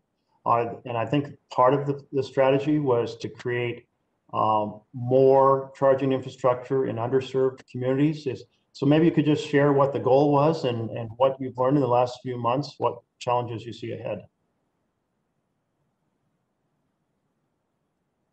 Thank you, Senator, and I appreciate your question. The EV action plan was about exactly as you're alluding to, the proliferation of charging stations around the city, with particular focus on communities to bridge the challenges around equity. We did a couple things. One, we changed our zoning code for any new buildings and housing units would have charging stations available to them, or at least the charging infrastructure would be available for the creation of that. But we also, as a city, started looking at our public facilities, our parks, our recreation centers that we own, and began the process of funding this installation of charging stations. We have it already at our airport, for example, but these facilities that are much more readily available to underserved communities would be available to them as well as at our meters, some of our meter stations or our meter locations around downtown Denver or wherever meters are located. We would also have some charging stations available to that. So we began in the last 18 months to 2 years, began the process of rolling out that infrastructure, making appropriate investments. We are really beginning the process of ramping up more of that, but we are making progress under that. I can get back to you in terms of the actual movement toward the particular goal. We'll make sure we get that to you from our staff, but I am pleased with where we are and the fact that we've laid the foundations for new builds to make sure that that is available to them. Thank you. Thank you very much, Mayor. And I see it as one of those plans that advances climate by encouraging movement to electric vehicles. but it also helps address environmental and economic justice. So I'll look forward to more information. And speaking of economic justice, I wanted to turn to Biden's pledge to ensure that 40% of the benefits from the infrastructure package are put forth to disadvantaged communities that have been disinvested in. Mayor Hancock, do you support Biden's 40% pledge? I do. And I think if you look more closely at on the local level, a lot of us, the cities are already focused on doing exactly that. We have in Denver a new equity strategy. I opened up a new sustainable office of sustainable, equitable innovation and sustainability to make sure that we are advancing the goals of equity in everything that we do, including our contracting. Of course, we must do disparity studies to demonstrate the underserved and the underutilization, but we are absolutely committed to that, and I think President Biden's goal is right on target.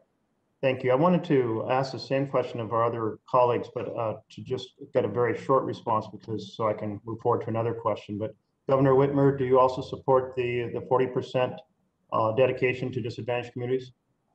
I do think that it's important that we have equity built into all of these policies. And what we have seen in transition is that hasn't always been the case, and communities have been left behind. And so this is something that I think is crucial in our deliberations and should be embedded in the policy work that comes out on this front and frankly, many others. And of course, part of the goal is sometimes it's easy in theory, but it's hard in practice. Because those same communities may have less political power, which is why the 40% is there, is not just a commitment to the ideal, but to well, let's actually make it happen. And Governor Hogan, do you support that same 40% fraction? Well, in our state, I think more than 50% of our transportation investment goes into disadvantaged communities and minority equity types of issues, because we're mostly focused on the urban areas and the areas that immediately surround them.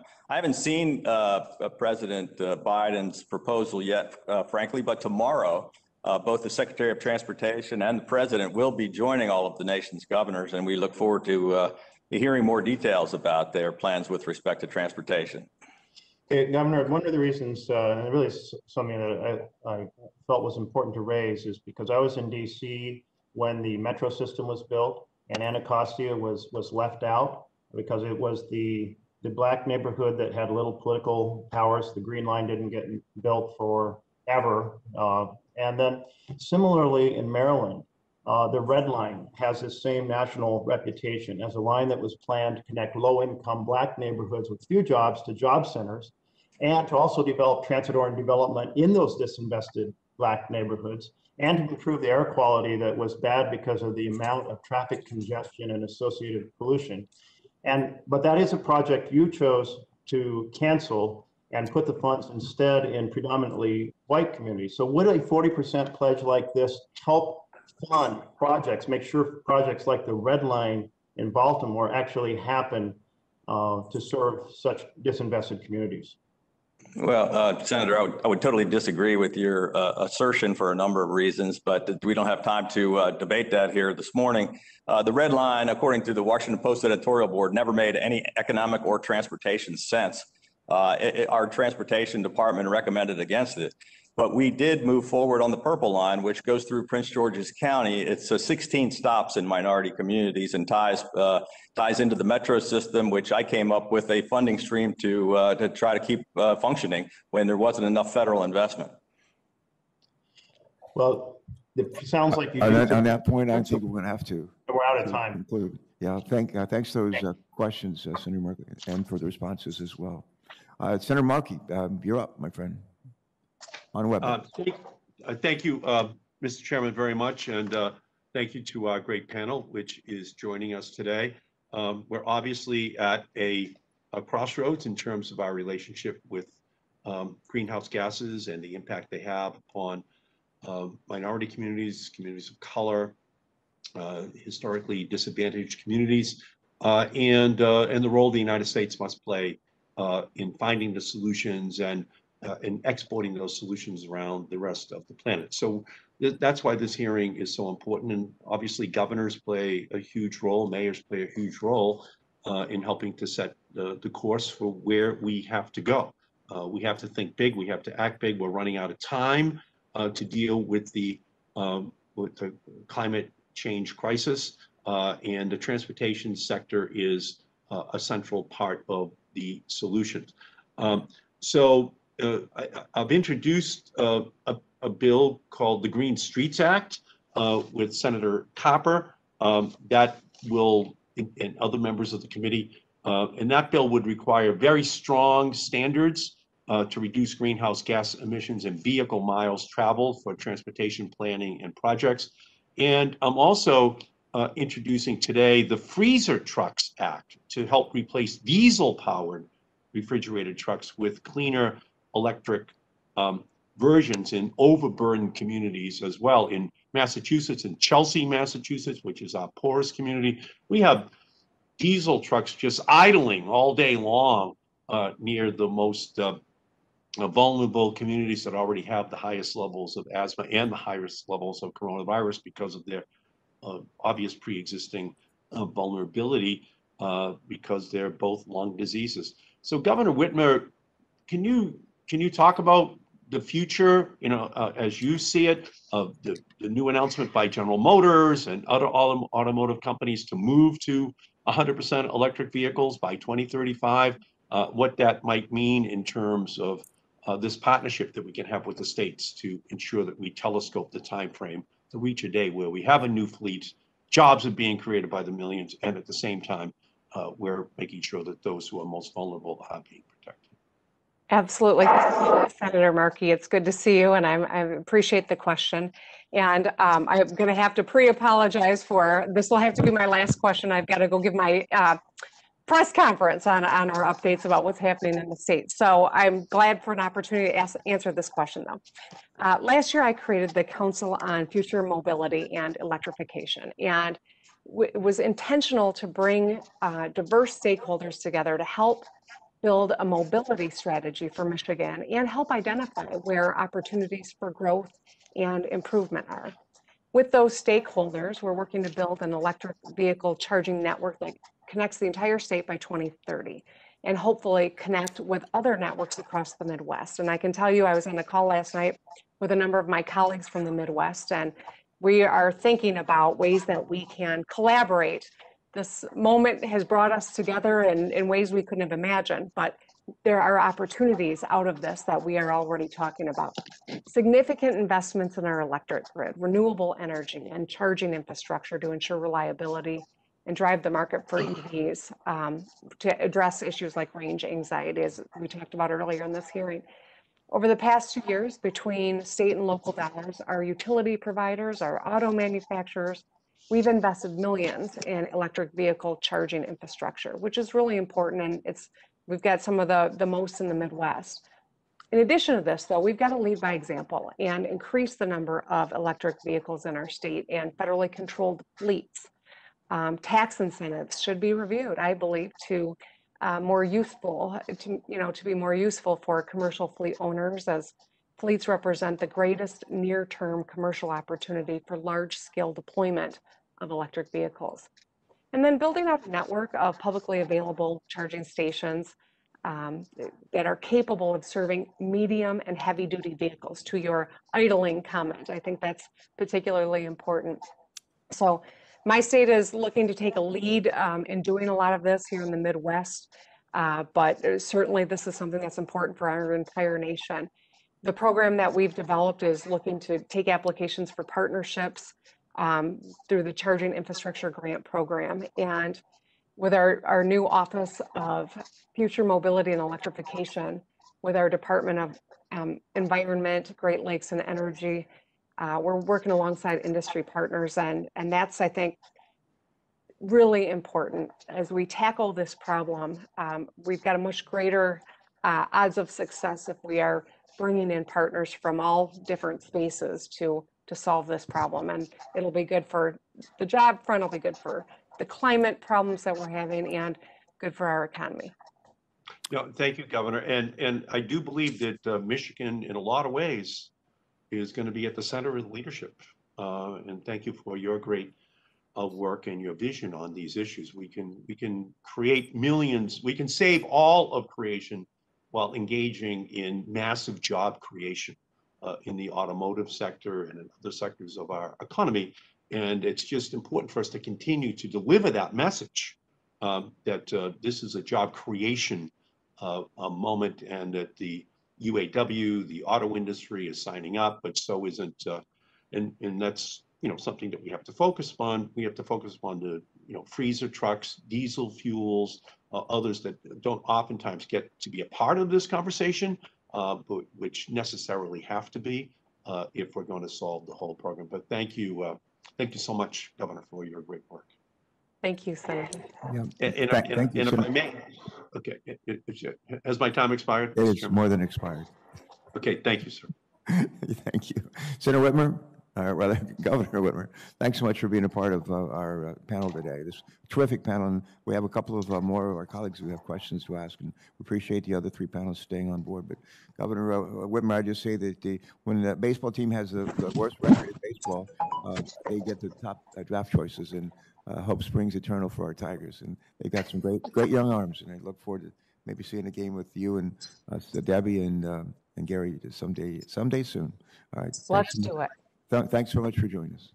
Thank you. And next, we have Senator Duckworth. And after Senator Duckworth, Senator Stabenow, and then Senator Kelly, and then maybe some words from Senator Capito to wrap it up. And we're going to work Lindsey Graham into this. All right, good enough. Thank you, Chairman Carper. Can you hear me? Yeah, you're fine. Just fine. Wonderful. I appreciate your leadership in making sure our committee's top priority is passing a comprehensive infrastructure package that rebuilds our roads, rail, and transit systems. Of course, if we are truly to build back better in Congress, we need to do a lot more work.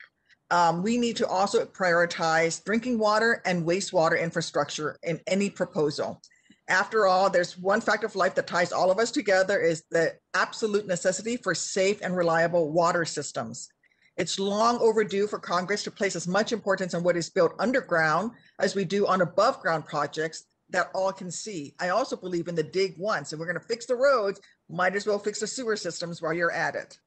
Unfortunately, years of neglect have created a crisis that this Congress must solve. EPA estimates that to deliver safe drinking water to every household in America, we would have to invest $500 billion over the next 20 years to maintain or upgrade our pipes, storage tanks, and treatment facilities. Let me just let that sink in a little bit. $500 billion, $500 billion over 2 decades.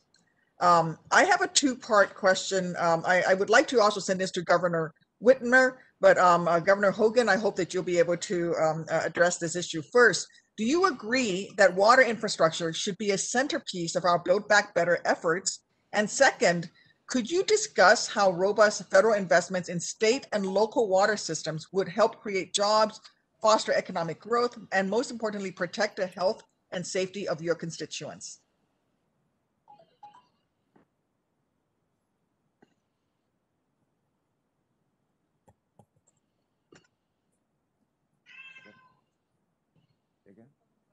Is Governor Hogan? Senator Duckworth, Governor Whitmer had to leave for another event, and so she. No, I knew. Yes, I was saying that if Governor Hogan could also address it. Oh, that's great. Okay, Governor Hogan, you're batting clean up here. It was really to both governors. Okay, Governor Hogan, are you there?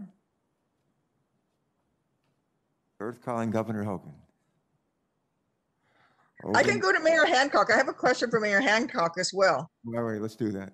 Thank you. All right.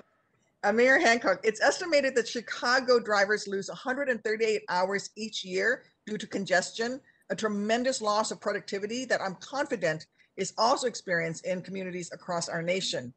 That is why one of my top priorities is making sure our forthcoming reauthorization proposal treats reducing roadway congestion as the national priority it is for the millions of Americans who are stuck driving to work every day.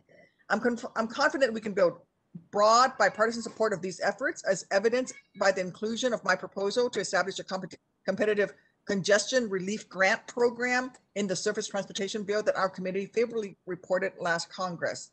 Mayor Hancock, can you explain how authorizing a congressional relief grant program would help local governments like Denver advance innovative roadway congestion solutions? Thank you, Senator Duckworth, and I appreciate your question. Yeah, I believe that, with regards to people taking other modes of transportation, you have to offer, just as many or more competitive driving options or options for them than driving alone. Our single occupancy rate in Denver was over 73%, and that is just unsustainable in a city that was growing as fast as the city of Denver. So it is important that we offer options that give them the reliability, the predictability, and of course cost and efficiency as well for them to choose different modes of transportation or to have multi occupancy within a vehicle or multi occupancy in a mode. There should be focused on different modes and options for municipalities rather than simply building highways or streets. And that's why we're focused in Denver on things such as bike lanes and transit and other modes that moving people and not just vehicles. And so we absolutely agree with what you found in Chicago and recognize that until we get serious about that, we will never, in terms of creating options that make sense for people that are just as competitive in driving alone, we won't be able to break through on this challenge of congestion. Thank you, Mr. Mayor. Mr. Chairman, I'd like to go ahead and submit my previous question for the record for the two governors. They can answer in writing. Thank you. Yeah, that'll be fine. I'm happy to do that. Thank you. Any other comments, questions, Senator? No, I yield back. Thank you. Thanks so much for joining us today. We've also been joined by Senator Lindsey Graham, who I know from experience has a real interest in some of the issues that we're talking about here today, even though he was not a member of the committee, goes way back years ago.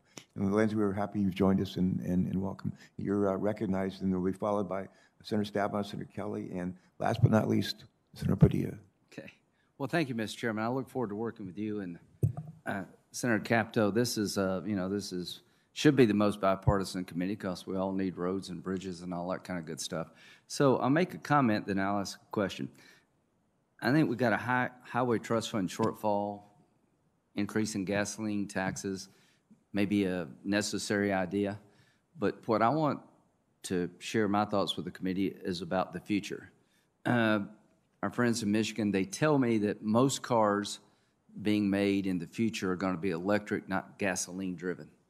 So General Motors said by 2035, they will do away with their gasoline-operated vehicles. That is a major societal change. So whatever we do with the trust fund, we need to capture the fact that most cars by the middle of the century, by 2050, probably won't run on gasoline. That'd be good for the environment, but it will certainly require us to put new infrastructure in place and redesign the trust fund.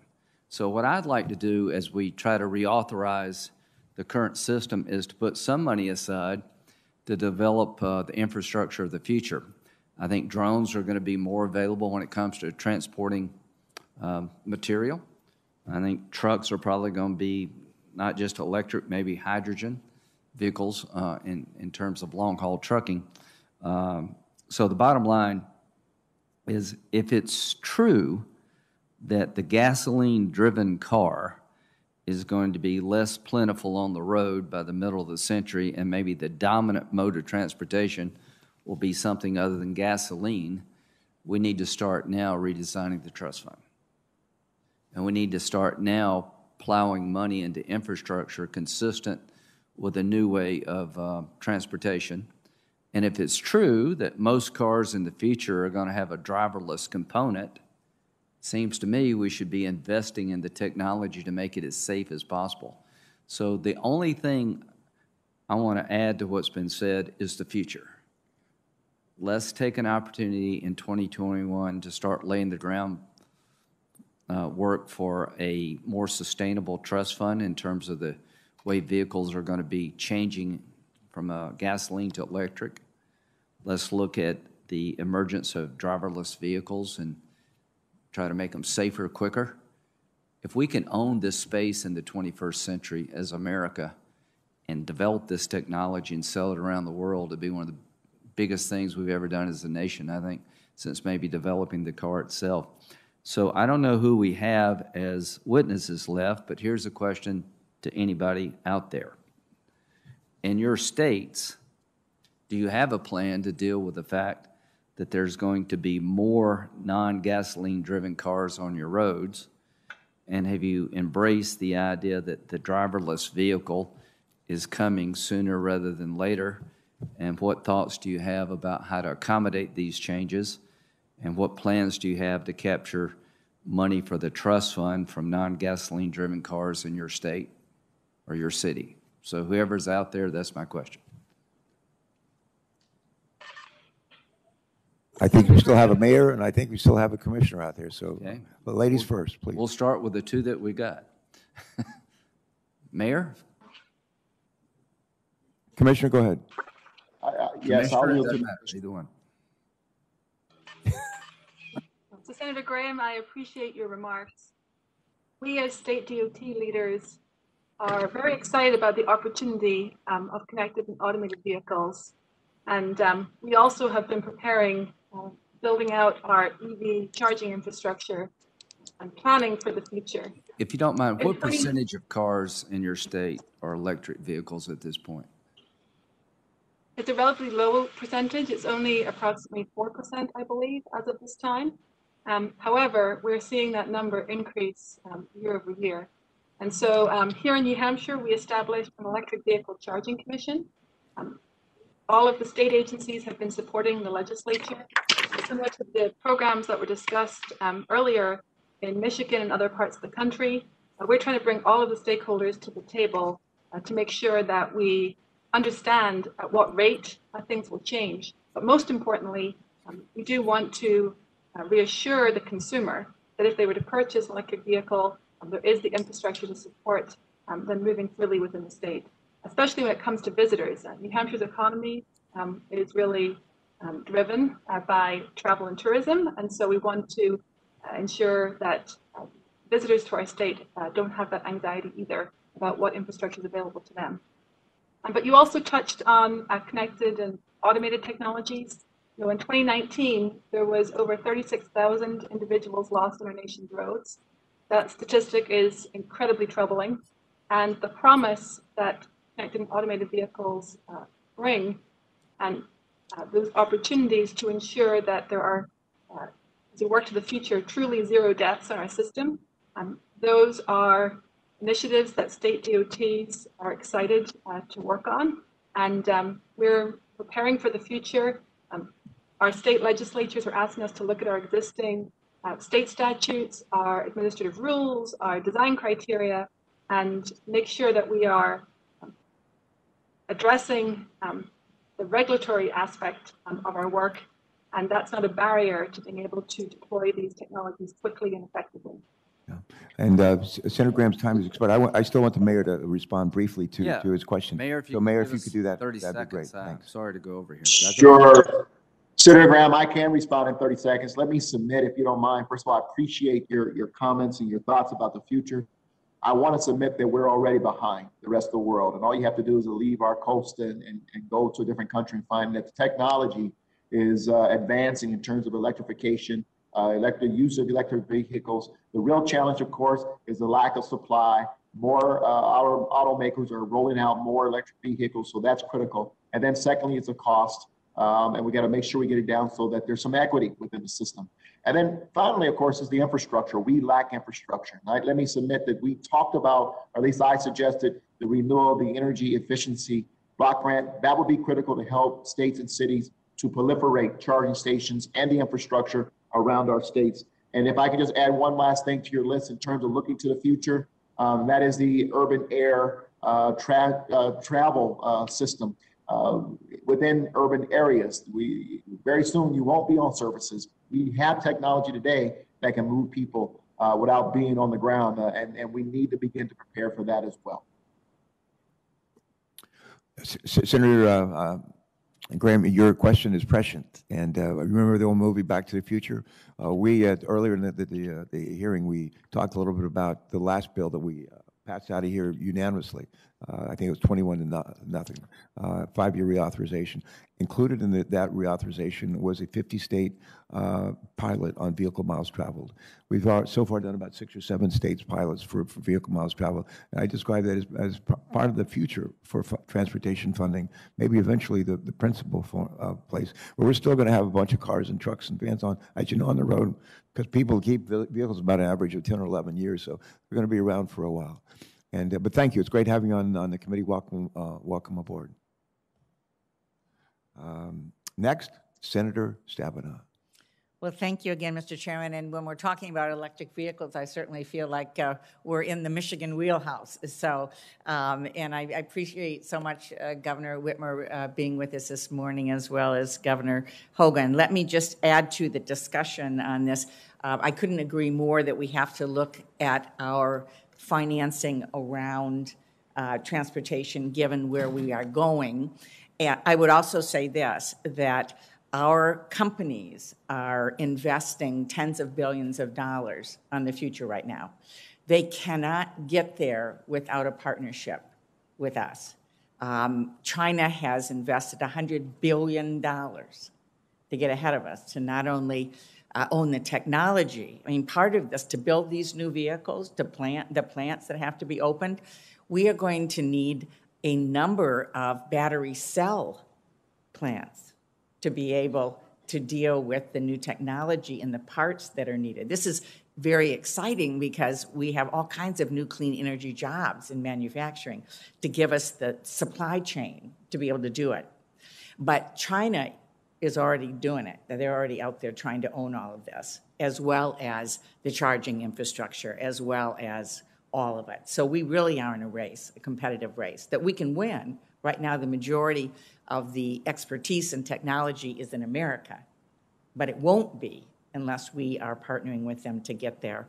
And so I would just say we not only, charging stations critical, we've got to deal with range anxiety, we've got to deal with how folks feel they can drive across the country on in these wonderful new vehicles, not only small vehicles, but your F-150 truck is going to be all electric, Mr. Chairman, coming next year with Ford. So we have, as well as all kinds of others. I could do ads for all kinds of vehicles.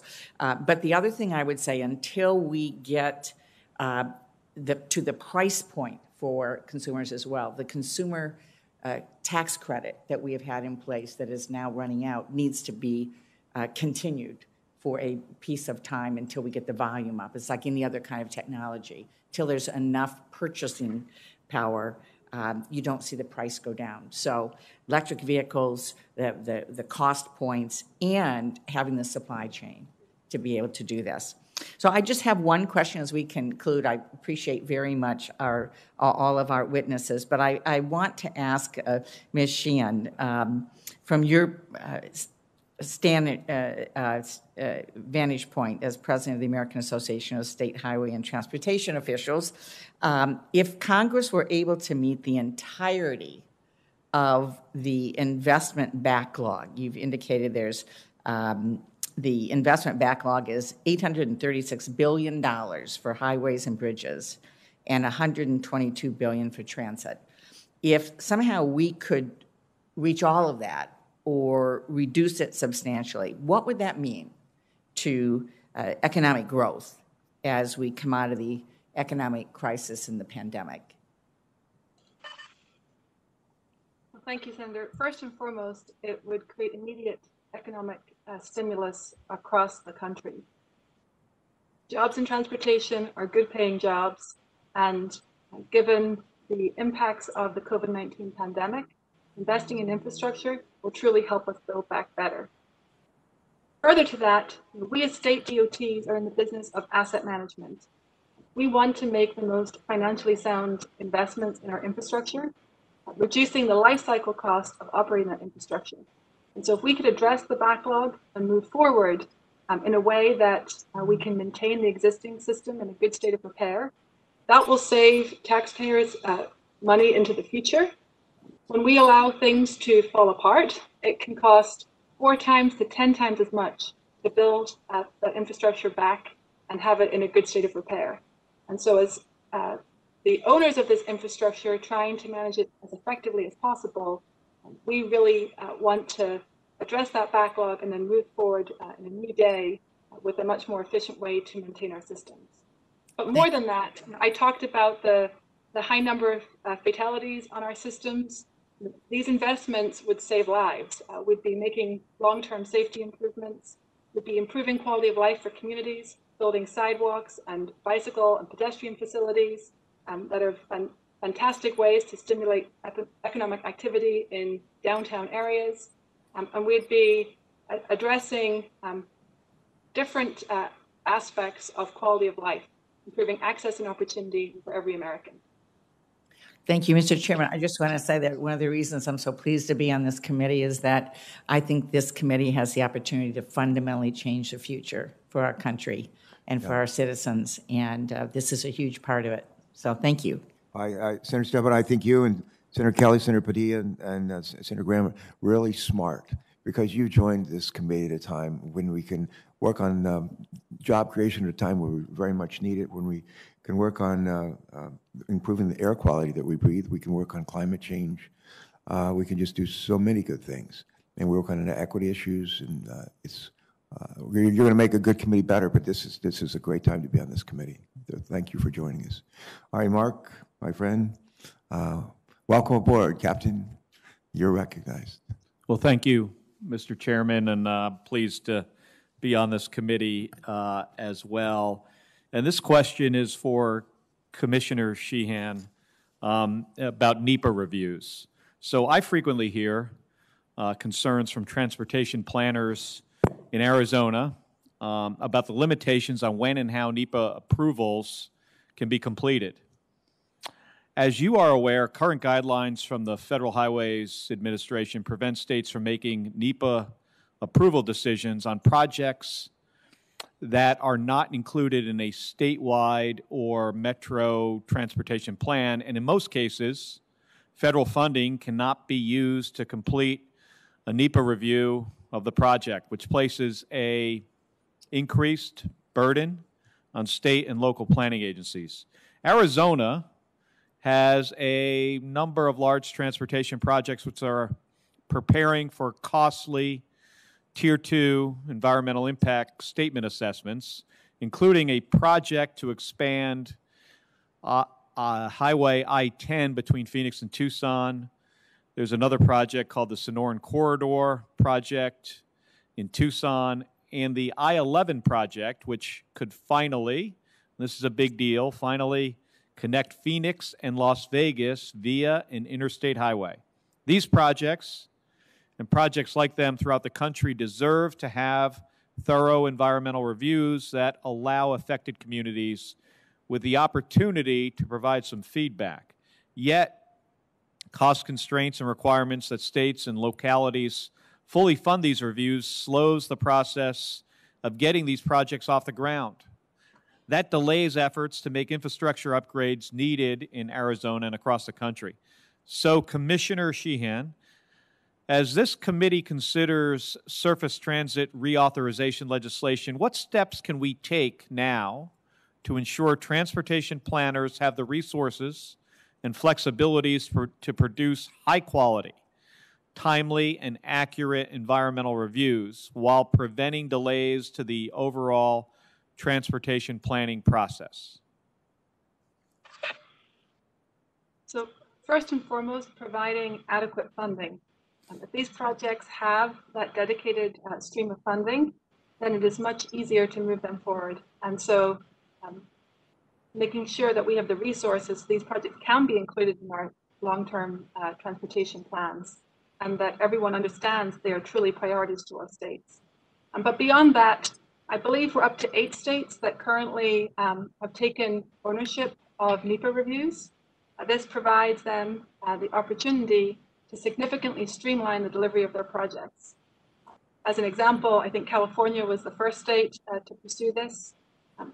They're taking on that liability of ensuring their projects are in full compliance with all federal regulations. But in return for that, it expedites the advancement of those projects because we're not submitting documents to other agencies for their review and feedback. We're ensuring full compliance internally at our respective state DOTs.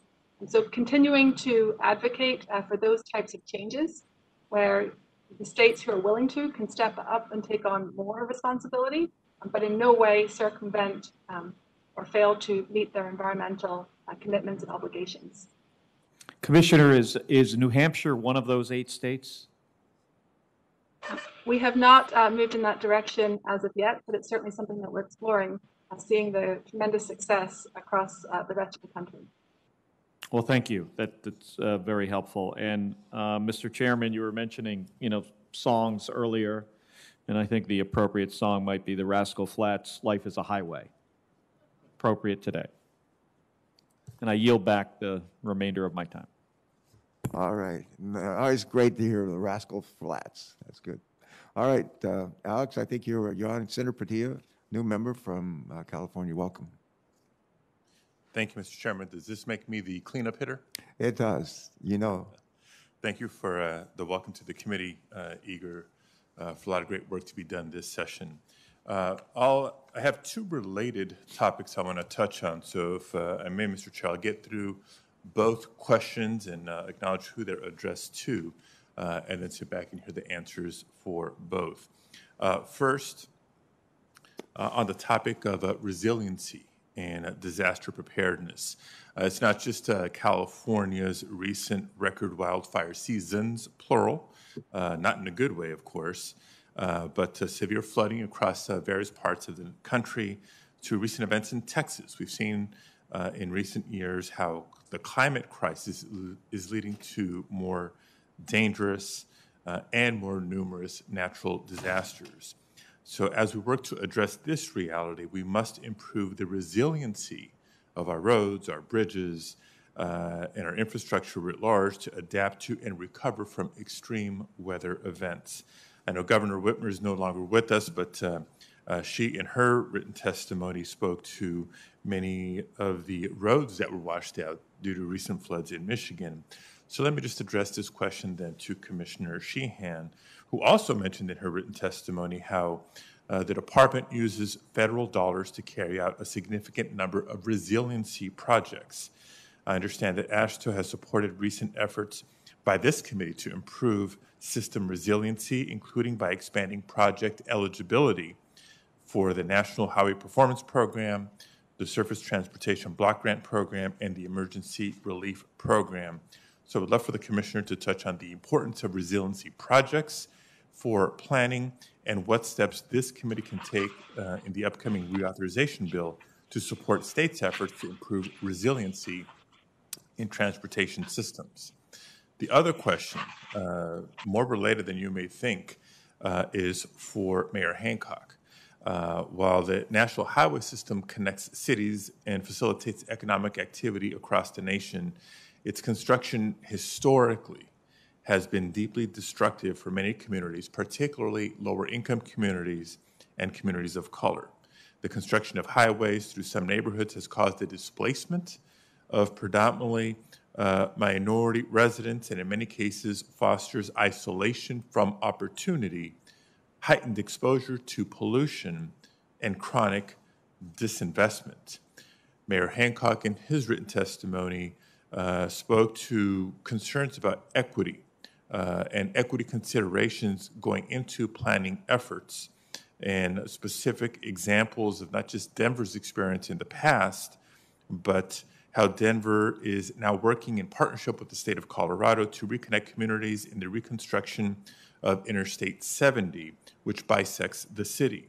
So we'd love for the mayor to speak to how this can serve as a model for reconnecting communities in other cities across the country, and once again, how the federal government can play a bigger role in supporting projects that mitigate the detrimental impact of highways on historically disenfranchised communities.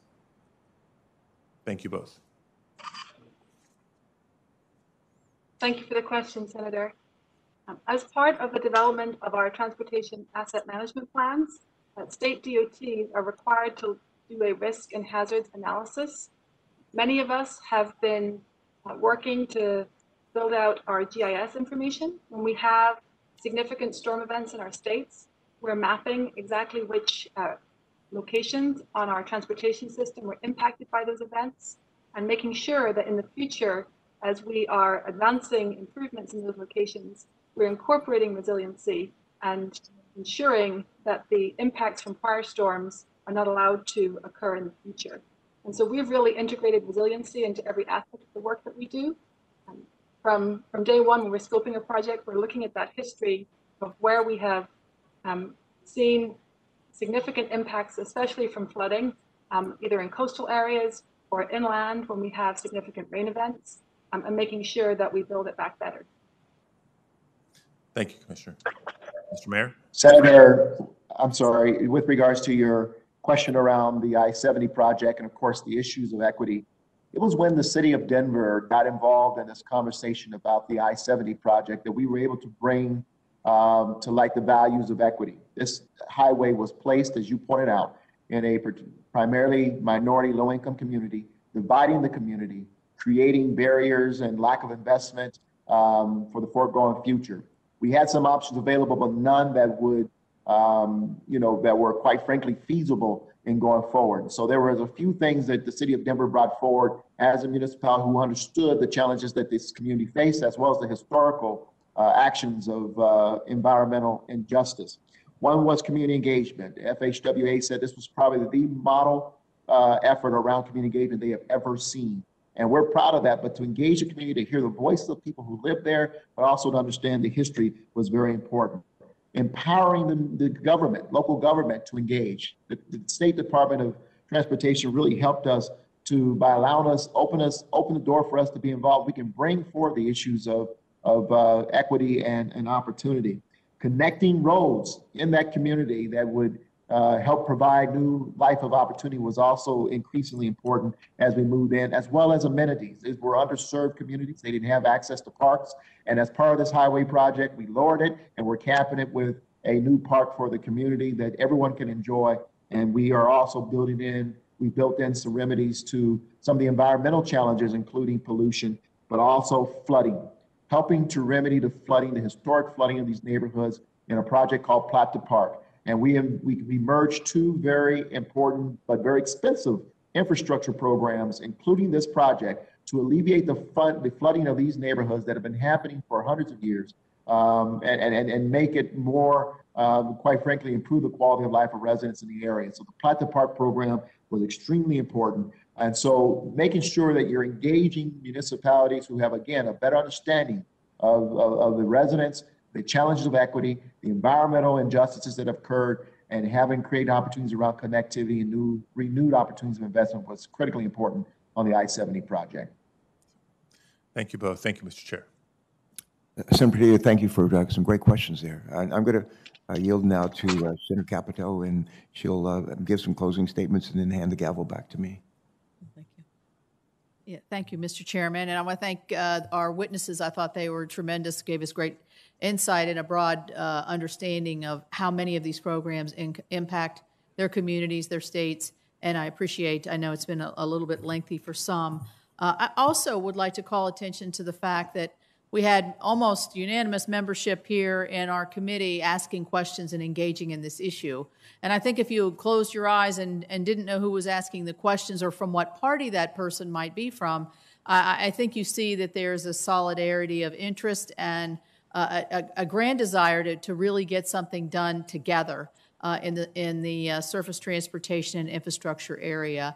The variety of questions, whether it's formula funding or electric vehicles or bridge repair or, kind of cuts across every single state. We know that. Every state has more urban areas and lots of rural areas. And so I think that the perspectives that all of our members have given us show that the great interest that we all have in making sure that our state's needs are addressed. I said in my beginning statement that flexibility was going to be very important. I think the governor's backed me up on that. What a one-size-fits-all doesn't work for Denver, that might work for Maryland, that might work for West Virginia. And so the flexibility built into the program is really critical. One of the areas that I think we had, good agreement on is the speed to projects, the delivery of the actual project. And that, I talked in my opening statements about the 7-year timeline and how that's costly and may result in obviously fewer jobs, but also maybe incomplete projects or projects that are only partially able to be completed and therefore not as useful and not as critical to the infrastructure development of our individual states. Certainty is something that we've all asked for, and that would be the predictability of a lengthy bill, 5 or 6 year bill, which I think provides the certainty that many folks talked about. Innovation was a huge topic. We heard a lot about electric vehicles charging stations, which we had in our bill. We had the first climate chapter ever in a highway bill that we passed 21-0. We're very much committed to that on a bipartisan basis, and we want to make sure that it's in the best interests of everybody for the environmental reasons as well as the infrastructure development regions. I will say that we did hear a lot about, I thought it was interesting to hear from the different topics about electric, and when you're talking about electric vehicle charging stations, how the different municipalities and states, they're not waiting for the federal government to fill the gap here. And I'm sure that there's ways that we can help, but at the same time, we need to be relying on the resources that are available on the local and state level. They're ready to commit resources and have, and certainly from the private sector. We don't want to displace that commitment, I don't think, with a federal commitment, because we're going to have enough on our plate without co-opting where our states and municipalities are already willing to go with the private sector. So I would say with all the electric vehicles that are being projected to be on our roads, the main thing is we got to have safe highways. We have to have modernized highways. We have to have bridges that are safe. We have to go back to the core function of a surface transportation bill. Not to say we're not going to build transportation for the future, because we will, but we have to have there's always those, it's almost like the food and water aspects of our lives. There are basic things that we have to have as we move towards different parts of our society in different ways. And certainly our job, I see, with all of the great things that we see in our future, we still have that core function. And that's where I think you saw a lot of interest from our committee. So I think you did a great job, Mr. Chairman, with great witnesses, and I'm glad to participate. I want to thank my staff. They got us all prepared, and your staff as well. We're working well together. Let's keep it up. Oh, he wants the gavel back. All right.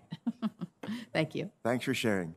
And in closing, I want to just follow up on this. It's been just a great hearing.